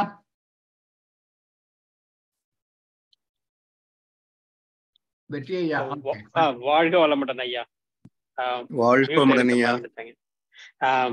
இது வந்து சாரிங்க, நான் கொஞ்சம் டீரைல் பண்றேங்க. இப்ப பொருளாதார வளத்துல இருந்துங்க, நம்ம குடும்ப நலத்துக்கு வந்து விட்டு கொடுக்கலான்னு நீங்களும் சொன்னீங்க, எல்லாருமே சொல்றாங்க. நானும் சுவாமிஜி பேச்சு அடிக்கடி கேட்பேங்க. எனக்கு அந்த மாதிரி ஏதாவது ஒரு இது வந்ததுன்னா, ஒரு எனக்கு ஒரு பலம் வேணும்னா நான் அங்க போய் அந்த பேச்சு கேட்பேங்க. அவரும் கற்பை தவிர எல்லாத்தையும் விட்டு கொடுக்கலாம் அப்படின்னு சொல்றாருங்க. ஆனா அது உண்மைதாங்கய்யா. விட்டு கொடுத்துக்கிட்டே இருந்தோம்னா நம்மளோட ஒரு கோட்பாடுன்னு ஒண்ணு இருக்கு இல்லைங்களா, அது எது வரைக்கும். நான் எதுக்காக கேட்கிறேங்கன்னா, நான் வந்து என்னோட நண்பர் ஒருத்தர் சைவம் தான். ஆனா அதுக்கு அப்புறம் ரொம்ப வருஷம் பார்க்கல, அதுக்கப்புறம் பார்த்தா மாறிட்டாருங்க. அப்போ வந்து நம்மளோட கோட்பாட்டுல இருந்து மாறின மாதிரி ஆயிடாதுங்களா? இப்ப கேட்டா அப்படி ஒய்ஃபுங்க வந்தாங்க, அப்படி கொஞ்சம் கொஞ்சம் அவங்களுக்கு அப்படியே மாறிடுச்சு அப்படின்னு சொல்றாங்க. இப்ப இவரு வந்து பிடிவாதமா இருந்து ஒய்ஃபை வந்து மாத்தினாப்லன்னா ஓகேங்க, அது ஒரு நல்ல செயல் இல்லைங்களா? இப்ப வந்து இப்ப விட்டு கொடுத்ததால பாதிப்பு அதிகம் வராதுங்களா? இப்போ மனைவி அசைவம் வச்சுக்கோங்க, இவர் சைவமா இருந்து அவங்க 2 முறை 2 வகை உணவு தயாரிக்கிறதுக்கு அவங்க முடியலன்னு சொன்னாங்க வச்சுக்கோங்க. இப்போ அன்றைக்கு வந்து அவங்களுக்காக கொஞ்சம் விட்டு கொடுக்கணும்னு சொன்னா குறைவாக பயன்படுத்திக்கலாம், சரிங்களா? மினிமம் அவங்களோட திருப்திக்காக மினிமம் மட்டும் சாப்பிட்டுக்கலாம். அந்த குழம்பை தவிர்த்து தயிர் மற்ற ரசம் அது மாதிரி சேர்த்துக்கலாம். அட்ஜஸ்ட்மெண்ட்ன்றது வந்து ஃபாலோ பண்ண சரியா போயிடுங்கய்யா. ஏன்னா எதுவாக இருந்தாலும் நிம்மதி ரொம்ப முக்கியமான விஷயங்க வாழ்க்கையில, சரிங்களா? அது சில இடங்கள் வந்து ரொம்ப முற்றிலும் முரண்பாடுகள்லாம் வரும். இப்போ ஒழுக்கமா வாழணும்னு நினைக்கிறவனுக்கு நீ எப்படியோ சம்பாதிச்சு எனக்கு வசதி பண்ணி கொடுத்தா போதுன்ற ஒரு மனைவி வந்து வச்சுக்கோங்க, இல்லைங்களா? இவனுடைய தர்மம் என்ன ஆகும்? இதை விட இன்னும் மோசமான சிக்கல். அப்போ அப்படிப்பட்ட மனைவி ஏன் வாய்ச்சதுன்னு சொன்னா இவருடைய கர்மா அங்க தடுமாறு, கர்மா வேலை செய்யுதுங்க. கர்மா வேலை செய்யுது. விலகுவதா? நான் அவங்கிட்ட ஆனா ஒண்ணு சொன்னேங்க. அவன் இப்ப அங்க ஒரு ப்ரொஃபஸரா இருக்காங்க. நான் சொன்னேன், ஏன்னா நீ அப்படி பண்ண, நீ வந்து இது பண்ணலாமே, அது என்ன சொல்றதுங்க, இப்ப நான் வந்து ஆரம்பத்துல என்வி தாங்க. ஆனா ஒய்ஃப் நான் சொல்லுவேன், நீ என்னைக்காவது ஒரு நாள் சாப்பிட்டுக்க, ஆனா நான் அன்னைக்கு சாப்பிட மாட்டேன் எதுவும் அப்படின்னு சொல்லுவாங்க. சோ நம்ம அது மாதிரி கொஞ்சம் பிடிவாதமா இருந்ததால அதுக்கப்புறம் வெஜிடேரியனா மாறிட்டாங்க. அது இந்த டிகிரி மாறுங்கய்யா, ஒவ்வொருத்தருடைய முடியாது தனிப்பட்டது. இப்போ உங்க வீட்டுல விட்டு கொடுத்த மாதிரி அவங்கள விட்டு கொடுத்திருந்தா பிரச்சனை இல்லை. அதெல்லாம் முடியாது, நான் சாப்பிடும் நீ சாப்பிடாம இருந்தா நான் இப்படி சாப்பிடுறது என்ன போட்டி இழுத்தாங்க வச்சுக்கங்களேன். இல்லையா? நம்ம விட்டு கொடுத்துட்டோம்னா இப்ப அவங்கள சாப்பிட விட்டாலும் பரவாயில்லைங்க, ஆனா நம்மளே சாப்பிட்டோம்னா அது நம்மளோட ஒரு அதாவது அது பல நிலைகள். சரி, நான் சாப்பிட்டு நீங்க சாப்பிட்டு பரவாயில்ல, உங்களுக்கு தனியா பண்ணி கொடுத்துறேன்னு சொன்னா அது ஒரு வகை பரவாயில்ல. இல்ல இவ்வளவுதான் இருக்கு, நீங்க வேணா தயிர் போட்டுங்கன்னு சொன்னா அது வகை பரவாயில்ல. இல்ல நீ சாப்பிட்டுதான் ஆகணும் அப்படின்னா அதுல சரி கொஞ்சமா சாப்பிட்டுங்கன்னு மட்டும் அது ஒரு வகை பரவாயில்ல. இல்ல எனக்கு சமமா சாப்பிடுன்னா அது ஒரு வகை. இத்தனை டிகிரி இருக்குங்கய்யா. ஒரு பிரச்சனைக்கு 360 டிகிரி இருக்குது. அவங்க பிரச்சனை அவங்கதான் அனலைஸ் பண்ணி அந்த சூழ்நிலைகள்ல எந்த அளவுக்கு நம்ம வந்து அறம் சார்ந்து வாழ முடியுமோ அந்த அளவுக்கு போனா போதும். சரிங்க, ரொம்ப நல்ல கருத்துங்க ஐயா. ஏன்னா நான் அவங்ககிட்ட ரொம்ப மறுபடியும் நிம்மதியை விட்டுட்டு நீங்க எந்த தர்மத்தை பின்பற்றியும் பிரயோஜனம் இல்லைங்க ஐயா. ஆனா நீங்க இப்ப பேசுறப்ப இப்ப ஒத்துக்கிறேன். ஆனா அவங்ககிட்ட நான் பேசினப்ப சொன்னா அது தப்புதான், நீ வந்து இது பண்ணிருக்க கூடாது. அதான் நீங்க சொல்றது இப்ப கரெக்டா தான் இருக்கு. ஏன்னா அந்த டிகிரி வேறுபட்டு இருக்கும் இல்லைங்களா? சில பேர் ஒத்துக்கலாம். ஆமா. ஓ சரி. ஆனா அது ஆனா நமக்கு அந்த சிச்சுவேஷனுக்கு ஏத்த மாதிரி நம்ம முடிஞ்ச வரைக்கும் ட்ரை பண்ணலாம் இல்லைங்களா ஐயா? அதாவது ஒரு மனிதனின் அனுபவங்களை அடுத்த மனிதனுக்கு பொருத்தவே முடியாதுங்க ஐயா. இன்டென்சிட்டி டிஃபர் ஆகும். ஒவ்வொரு பிரச்சனைக்கும் டிஃப்ரெண்ட் இன்டென்சிட்டி இருக்கு. ஸோ நான் இதுல ஜெயிச்சிட்டேன் நீ ஏன் செய்யக்கூடாது அப்படின்றது வந்து பொருந்தாது. ஆனா இப்போ வந்து ஏற்கனவே நம்ம ஞானிகள்லாம் ஓரளவு வழி வகுத்து வச்சிருக்காங்க இல்லைங்களா? அதான் சாமின்னு சொல்லுவாங்க, முடிந்த அளவுக்கு பின்பற்றுங்க பாரு. இது ஓய்ந்த வாழ்க்கை தான். ஆனா இப்படித்தான் வாழ்வேன்னு போனீங்கன்னா வீட்டுல சிக்கல் உருவாயிரும்.